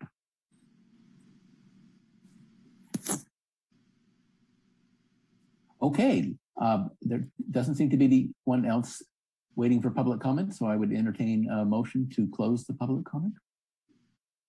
I'll move that we close the public comment period. Commissioner Bradley, was that a second? Yes, I seconded. Thank you. We have a motion and a second. Can I have a roll call, please? Commissioner Garvey? Yes. Commissioner Bradley? Yes. Vice Chair Clements? Yes. And Chair Ruth? Yes. Okay, discussion for the planning commissioners. Would anybody like to make comments? Commissioner Garvey. Thank you, Chair Roof. I'll jump in and start. I think this ordinance goes a long way towards ensuring a significant and thriving population of trees in San Carlos. I appreciate all of the thoughtful work that went into this ordinance. One of the things that bubbled to the top for me is we heard not only tonight, but in previous study sessions from the public, just how high our tree removal fees are. And it seems to me, and I support the idea of bringing on a full-time or a part-time arborist to help with this tree program. But I think ultimately this arborist, having him or her on site, will trickle down to the homeowner and result in less money out of pocket that the homeowner has to spend, because the arborist is going to be more efficient in writing the reports. And we used to bill for tree removal on a cost recovery basis.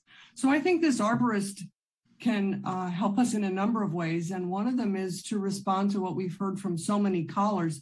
Let's get our tree removal fees down. So I support the changes that staff has brought before us this evening, and in particular, the bringing on of an arborist. Thank you. Thank you. I'll support what Commissioner Garvey has said, and just want to also add the City of Good Living thrives on neighbors helping neighbors, as I forget her name, but who represented Alexandria, I think.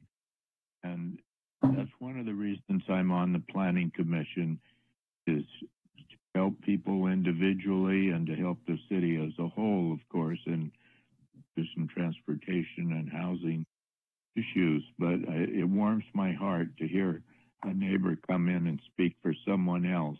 And by the way, I'm older than you, Alexandria. Thank you, Commissioner Bradley. Well put. Commissioner Vice Chair Clements.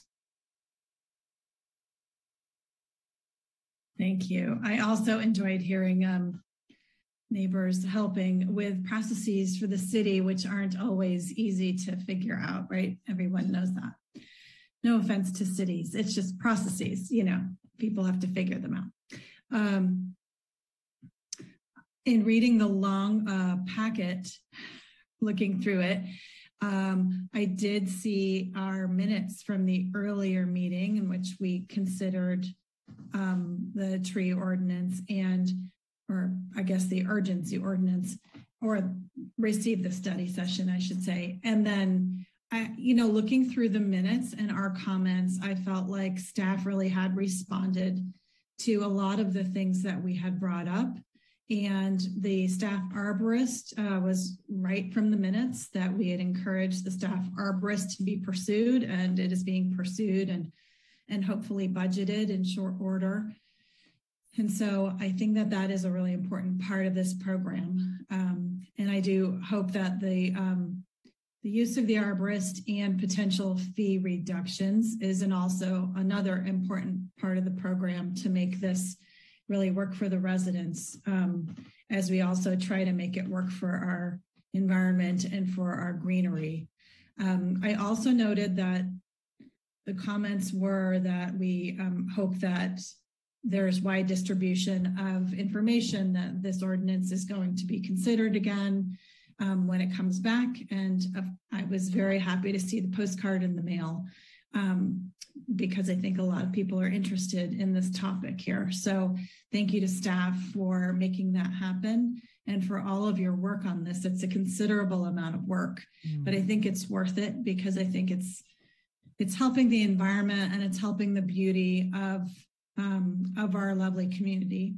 And, again, I appreciate the sensitivity of the trees that today we need to think about replacing. And while I do like redwood trees, I appreciate the arborist or the consultant's comment that we do have to think about being water wise and in proportionate scale to what our community, the size of our community and our lots. So I feel like a lot of thought is being put into the work.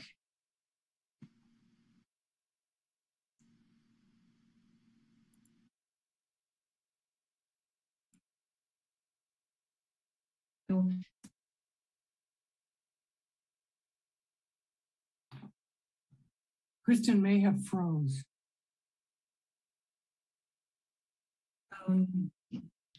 Thanks.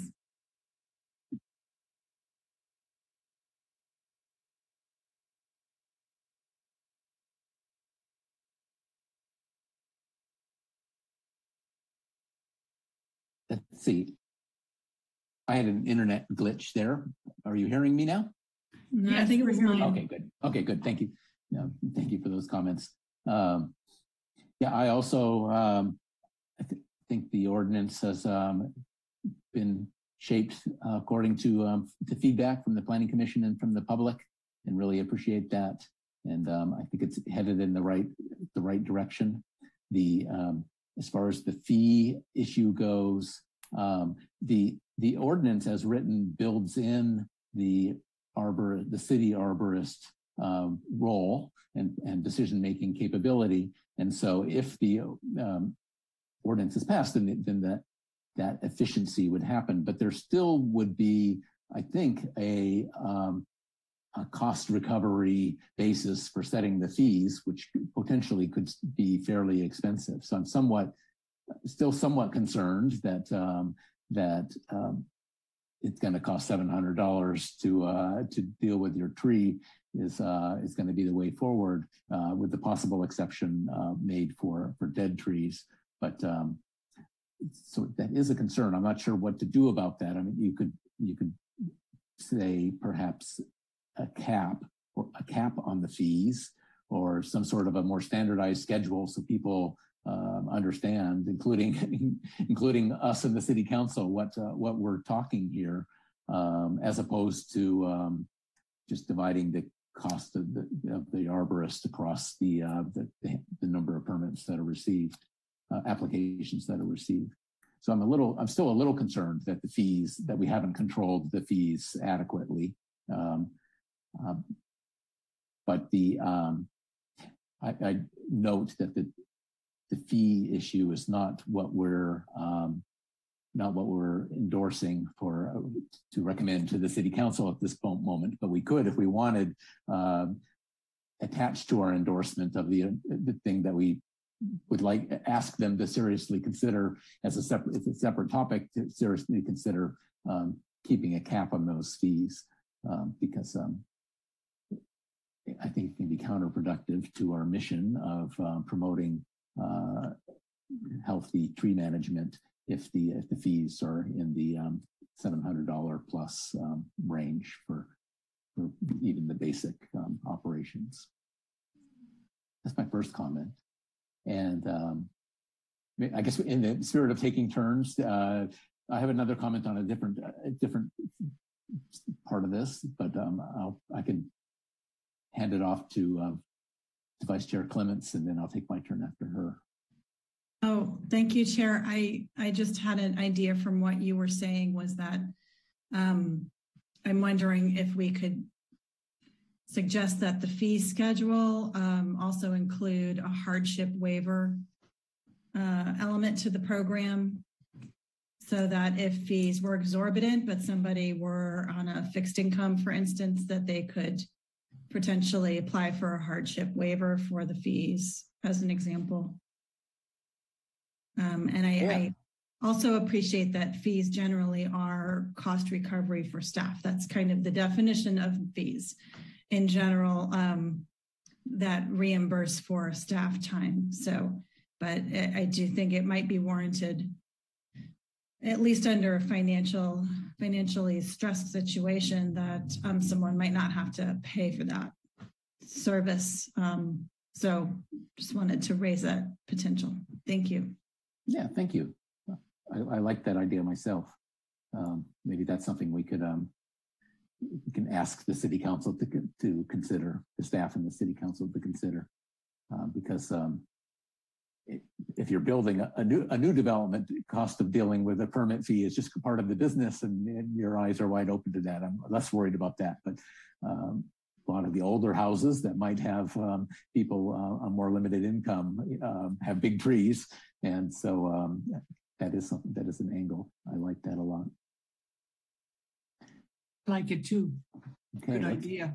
Maybe we can consider making that a please consider addition to our recommendation to the city council. The next thought I wanted to clarify, if somebody is building a new house or building and a heritage tree is in the way, how would that be? There's kind of a question back in the question category for staff. How would that be handled? I mean, can you just pay the price per tree and cut it down, or can that just stop you from building, or something else? Explain what would happen in that scenario. I want to build a building that otherwise would be allowed. There's a heritage tree in the way. Yeah, so that kind of protected tree removal would fall under the section criteria E, development. And in that situation, the applicant would have to submit few design alternatives that prove that a reasonable design is not possible. That would help save the tree. And that would be reviewed by staff and the city arborist, and then the decision would be rendered based on that. I see. So if it's smack in the middle and there's just no way to utilize the property, then removal of the tree might be allowed. But if reasonable adjustments could be made, then if they can submit at least 2 design options that prove that there is no other reasonable design that would help build a new house and save the tree, then the decision could be considered to remove the tree. But that would again be at the discretion of the city arborist and by review from the planning division. And so is the presumption that the property owner is entitled to build build to their maximum envelope. If so, in other words, the answer couldn't be no. You can't build a 200 square foot house. You only can build the 1,000 square foot house because there's a tree. I mean, or is the assumption that you need to be able to build your 2,000 square feet that would otherwise be allowed? See what I mean? If I could jump in and answer that, sure. Just to step back a little bit, and I think this is what one of the earlier public comments was referring to. Our previous code had a pretty general exception or regulation that would allow a property owner to remove a tree, based on general enjoyment and economic enjoyment of the property, and that was, ones that we were seeing come in all the time. And I think, to be fair, was probably one of the ones that was the biggest concern to staff and probably the community. So we took that away as part of development. And under this new regulation, I would say that it's not just a numeric standard of, for example, if you make me keep this tree, I'm going to lose 200 square feet. I don't think that would be an argument to get rid of the tree. What we've seen is, we've had one come in, for example, where we also looked at the value of the tree. So the one I'm thinking of was 2 Italian cypresses that weren't in good health anyways. But they were the way they were situated is part of the house would have to be very narrow to fit between them and keep both of them. And so there's definitely design measures that can be taken, whether it's, building an L-shaped house or maybe removing one tree and not two. So it's not just going to be a numeric standard. I think that's something we definitely want to stay away from in terms of deciding what's reasonable or not. And I think it's important to point out that if there is a high value protected tree on site, that the option that the homeowner wants the most for their new home might not be the one that ends up being approved, because there's another option that allows them to keep the tree. Maybe it's not their first choice of how everything's designed, but that's something we really want to take into account. And even along those same lines, we've narrowed it even further to talk about damage to habitable space. So not, removing a healthy tree that's protected because your walkway, in your backyard is going to be going there and you want the tree gone. So we've narrowed it in a few ways. And sorry, that was kind of a drawn out response, but I would say it needs to be, the burden of proof is on the applicant to demonstrate why the tree needs to go, basically. Okay, that helps. These are not easy, and so it's good to understand the thinking. And it seems like the new ordinance does grapple and define these issues pretty well, much better than in the past, where it was kind of a judgment call without a lot of guidelines for the staff to make. So, so I think this ordinance addresses, in my opinion, the proposed ordinance addresses that concern pretty well. I wanted to make sure we got it out there exactly how it would work in those scenarios, because it's of interest to a lot of people, including us as commissioners. Any other thoughts before we compose our recommendation?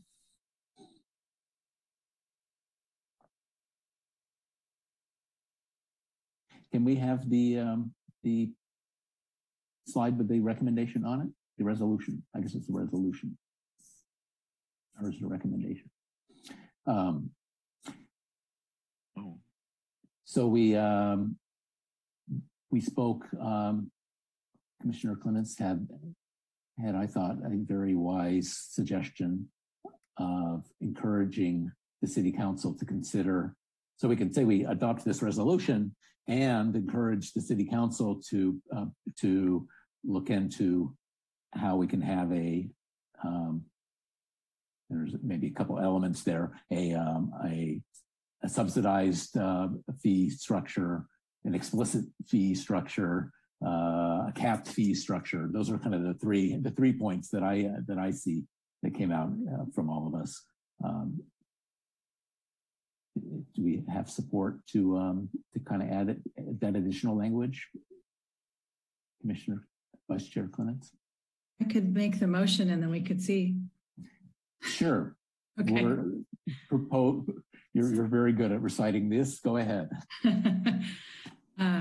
I recommend that we adopt a resolution recommending that the City Council introduce an ordinance to fully replace San Carlos Municipal Code Section 18.18.070 trees and amendments to 18.41 terms and definitions, and also recommend that the City Council consider the fee schedule associated with these sections include a financial hardship waiver for financially stressed residents regarding, should we limit it to tree removals?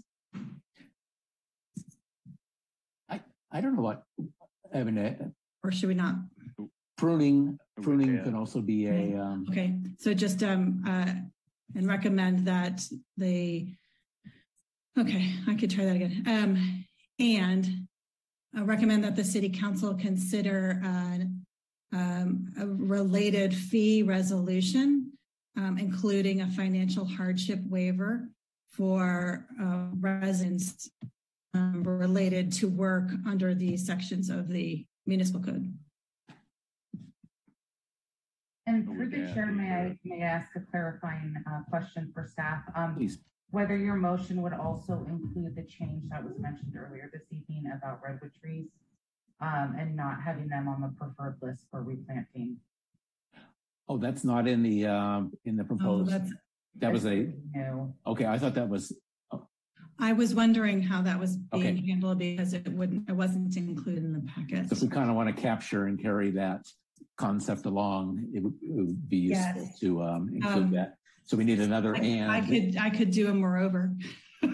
Yes, a moreover. Let's have a moreover. Okay, moreover. I recommend that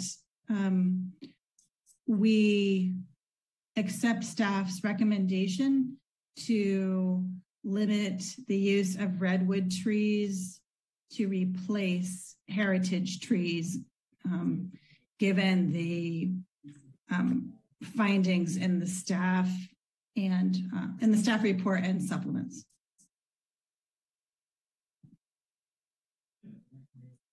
I'll second that. And could we have a reading of that, of how that was captured, just to make sure so that a big mess. All on the same page?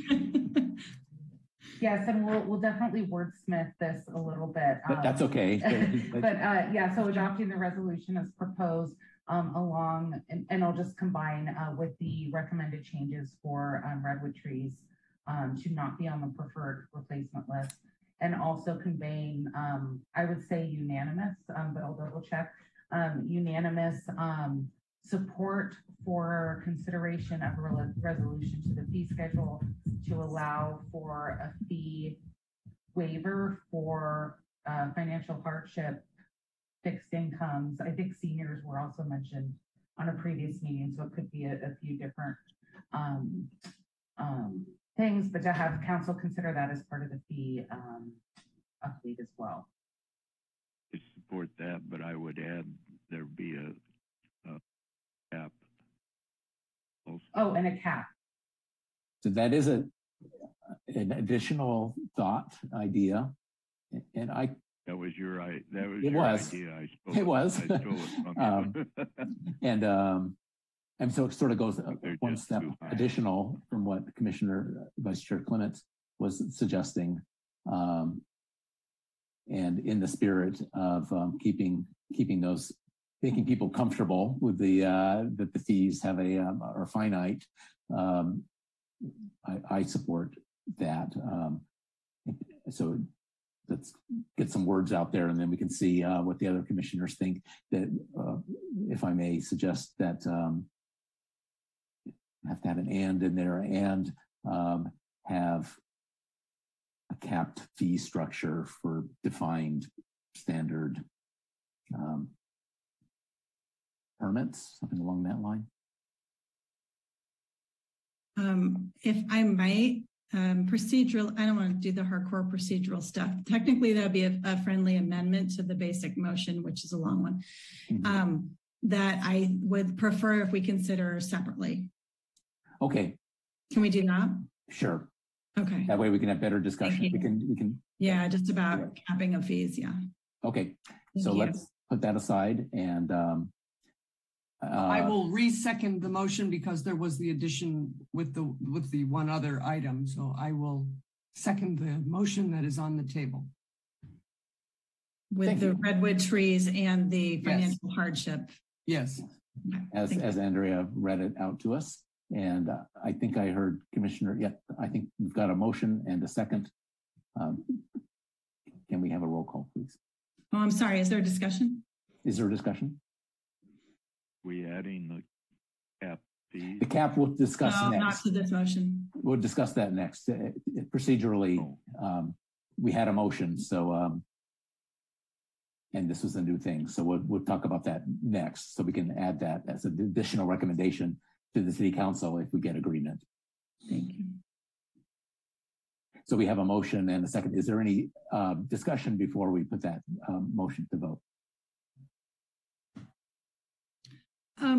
I would say the financial hardship may not want to be, we may not want to be specific for seniors or those on fixed incomes. I mean, for someone who may be having a temporary, bout with unemployment, but maybe young, may qualify for something like this. So I think just a definition of financial hardship, and then leave it to staff to define how one would show that, and not be more limiting than that, I think would be fine with me. That's what I would err on the side of. I also don't want to assume that every senior is low income. They are not necessarily, nor are they low on assets necessarily. So, I think it's really about ability to afford something. So I think that's a good staff and attorney question. Yeah. How would you evidence that? And that was, and your motion, as you stated it, did not have those bits. So I think we can just edit those out for what we're considering on the table now. Does that make sense? Okay. Yeah. So the motion and the second still stand. Is there any additional discussion before we put it to vote?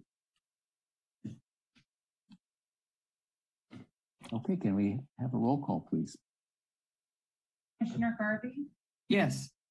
Commissioner Bradley? Yes. Vice Chair Clements? Yes. And Chair Ruth? Yes. Good. That was the heavy lifting, and now we're left with the. And now we're left with the additional concept of suggesting that the City Council consider a capped. The two concepts I had were a capped one, or at least a standardized fee list, as opposed to well, it depends how many hours the arborist spends on your case, kind of fee thing. So to make people comfortable with dealing with the city, to bring their tree problem forward. Does that a motion would you like to make? So yeah, maybe that's the best way to get it in front of us, and then we can see what you guys think. So I move that we recommend to the City Council a capped fee structure and and where appropriate, an standardized fee structure for activities under the ordinance.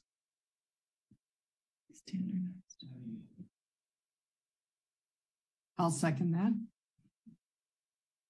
Any discussion? Good. Let's discuss. Okay. So maybe staff could clarify. One of my thoughts is that not all fees are paid or are charged to the homeowner, right? Some fees would be charged to developers for tree replacements, for tree in lieu fees, as examples. So could you kind of review what the fees would be associated with the ordinance? And is this off topic? Is this still in the topic enough that we can keep talking? I think so. I think we can, the commission can definitely ask council to consider it.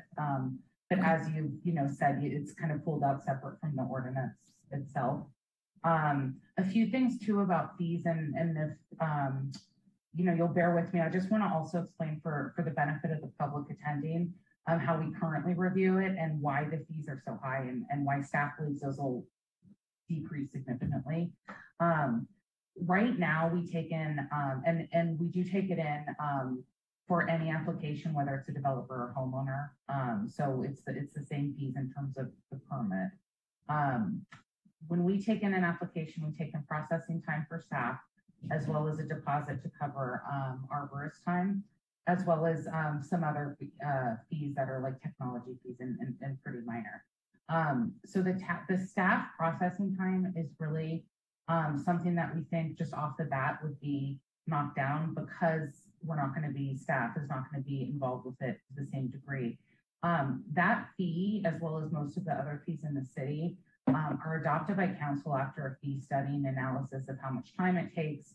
For instance, are there different departments working on it? How much time it takes for them? Is there a public notice involved? Just all these different factors.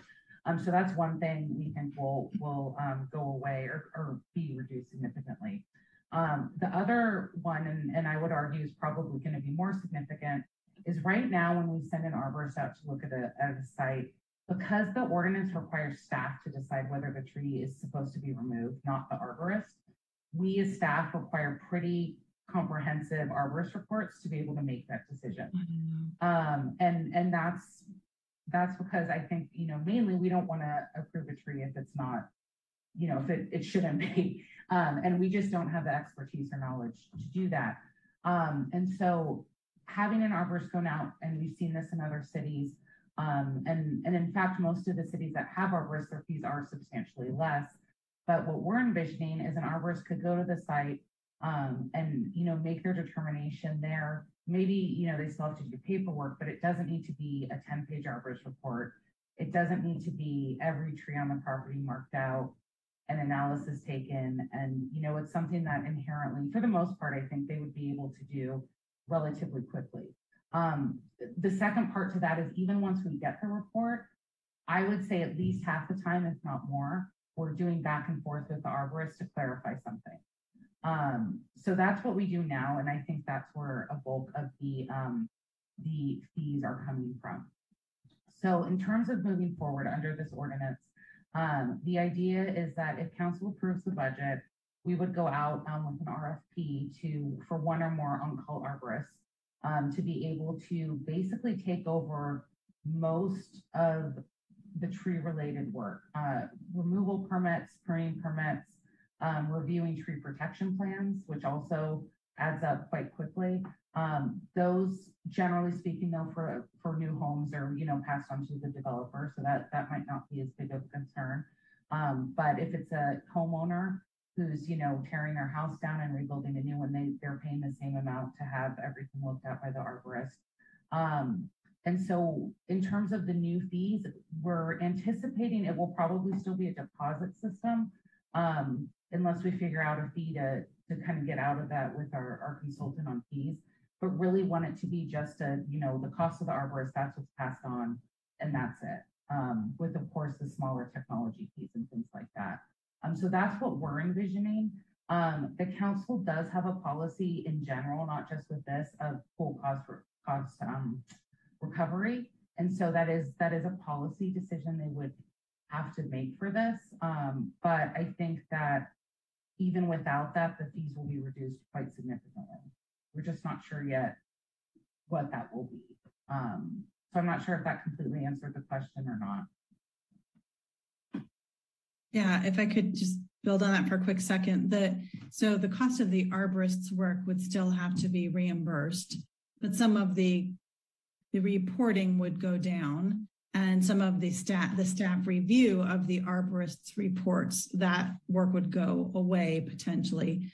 Yes. But the cost of the arborist is not negligible, right? So, I guess thank you very much for that information, Andrea, because I know that fees, to those who aren't involved with cities and fees, you might think that it's kind of simple to cut fees. It is not simple to cut fees because, as Andrea said, most fees pay for cost recovery. And if you cut them, that's a policy decision, but the funds to cover the staff costs do have to come from somewhere.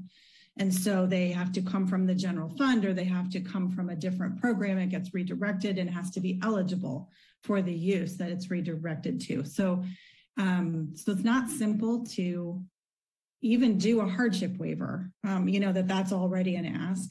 And so anyway, I think to further kind of go down the road of caps, that when we haven't seen what the new fee schedule is, and then standardization, in my experience, fees don't work that way. And literally in my experience, fees are not allowed. For instance, you couldn't do a standardized fee and then accrue a reserve and then spend down the reserve just for, easiness to understand. That's not allowed because it's just cost recovery. It can be no more, it should be no less, right? And so it's actually kind of a fine art to rejigger fees every year. So I guess I wanted to get into this a little bit more and figure out who is paying the fees. So that said, if this motion wants to somehow talk about fees that would be charged to the homeowner, that you're interested in still making sure that they are affordable, kind of in a broad way. I could get behind something like that, but I think saying exactly how that might work gets to be trickier. So those were my thoughts. Or I might suggest that we just dodge it and say we strongly recommend that the city council consider doing that. Let them hassle. I don't like to do that, but they do have the authority and we don't. But I think we're all in agreement with struggling with the $700 permit. Yeah, that may be, we don't need to tell the city council how to achieve, but we can convey what our concern is and ask them to address that. I think that's also what Vice Chair Clements was suggesting, and that may be a more palatable, in any case, they just listen to us or not as they please. And so, do that anyway. Yeah, but I think I not only from me personally, but from the public comment that we've received quite a few comments now and in this prior study session about concern with the fees and the potential negative impact. And so I want to make sure that everything is done that's possible to keep the process as efficient as possible, so that the fees are as efficient as possible, as low as possible. So maybe we could have maybe I'll withdraw my earlier motion and swap in a new one. Can I do that? Thank you. Which would be that the Planning Commission recommends that the City Council emphasize process efficiencies to keep fees to homeowners as low as possible, something like that. And that's kind of candidate language. I don't know if there's room for improvement. If somebody has a thought how to improve that, I would welcome that thought before we turn it into an actual motion. I think that works. Yeah, with the objective of keeping fees to homeowners as low as possible. That's a good motion. That's okay. A good objective. I would second that motion. Okay, we'll consider that my motion, and I think that was a second. Additional discussion on that? Hearing none, let's have a roll call. Commissioner Garvey? Yes. Commissioner Bradley? Yes. Vice Chair Clements? Yes. And Chair Ruth? Yes. Good idea, Chair. Thank you. That was a good idea. Yeah. Okay, good.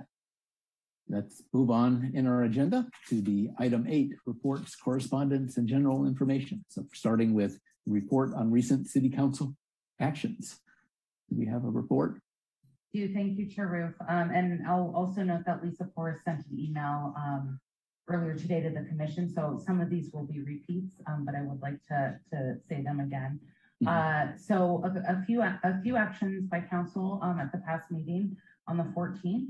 The council adopted its strategic goals and objectives for 2022 calendar year. And those were emailed to you as an attachment, so you should have those available.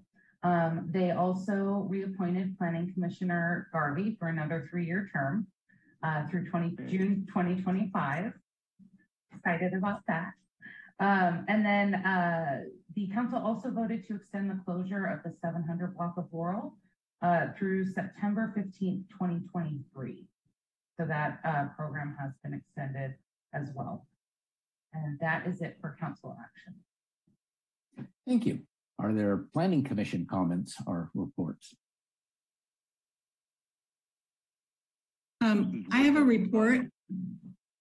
I would like to congratulate Commissioner Garvey on her reappointment.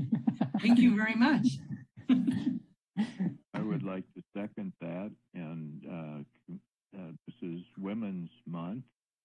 And behind every successful man stands an astonished woman. But he got it. Okay, and I'll echo. It's a joke, but it's the truth. I'll echo the congratulations. Thanks, everybody. I'm looking forward to the next 3 years. Thank you very much. Any additional planning commission reports or comments? Let's move on to correspondence. Andrea, do we have correspondence? Nothing in addition to what's been mentioned in conjunction with the projects this evening. Okay, let's move on to planning staff comments, reports, and updates of current projects. Sure. So just a few things. The next City of Good Living newsletter will be sent to residents in early April. There will be quite a few planning topics in there, including SB9 information, a new plan for the Northeast industrial area within the city, and also our new objective design and development standards process. And that process is for single unit, multi-unit, and mixed use projects. That project just started within the last week, and we will be announcing very soon a workshop. I believe it'll be the first week of May for the public to provide comments on objective design standards. So all of that information will be included in the next newsletter. The composition of the DTAC, which is the Downtown Advisory Committee for the upcoming plan, will be decided by City Council on April 11th. The draft land use and housing elements and any zoning changes associated with those are anticipated to be presented to the Planning Commission at a study session on May 16th. And then for immediate items, the next regular meeting will be Monday, April 4th. We are anticipating a Mills Act contract for historic preservation at 300 Chestnut, and possibly minor updates to the ADU ordinance. That will either be going on April 4th or on April 18th. And we should know that within the next day or two. And that is it for that item. Andrea, I'm sorry, what was the study session on May 16th about? The draft land use and housing elements. Oh, got it. As well as any zoning changes as a result of those. Okay. Yeah. So that's what Lisa had mentioned earlier. Yes, exactly. Thank you. Okay, thank you. Thank you for that. And with that, we can adjourn our Planning Commission meeting. Thank you very much, everyone. Thank you, Chair. Good meeting. Good job, yeah, good meeting. Chair. Thank you, staff. Thanks, Andrea. Good job. Thank you. Congratulations, Rusha. Lots of work, right? Thanks, Rusha. Good job. Really.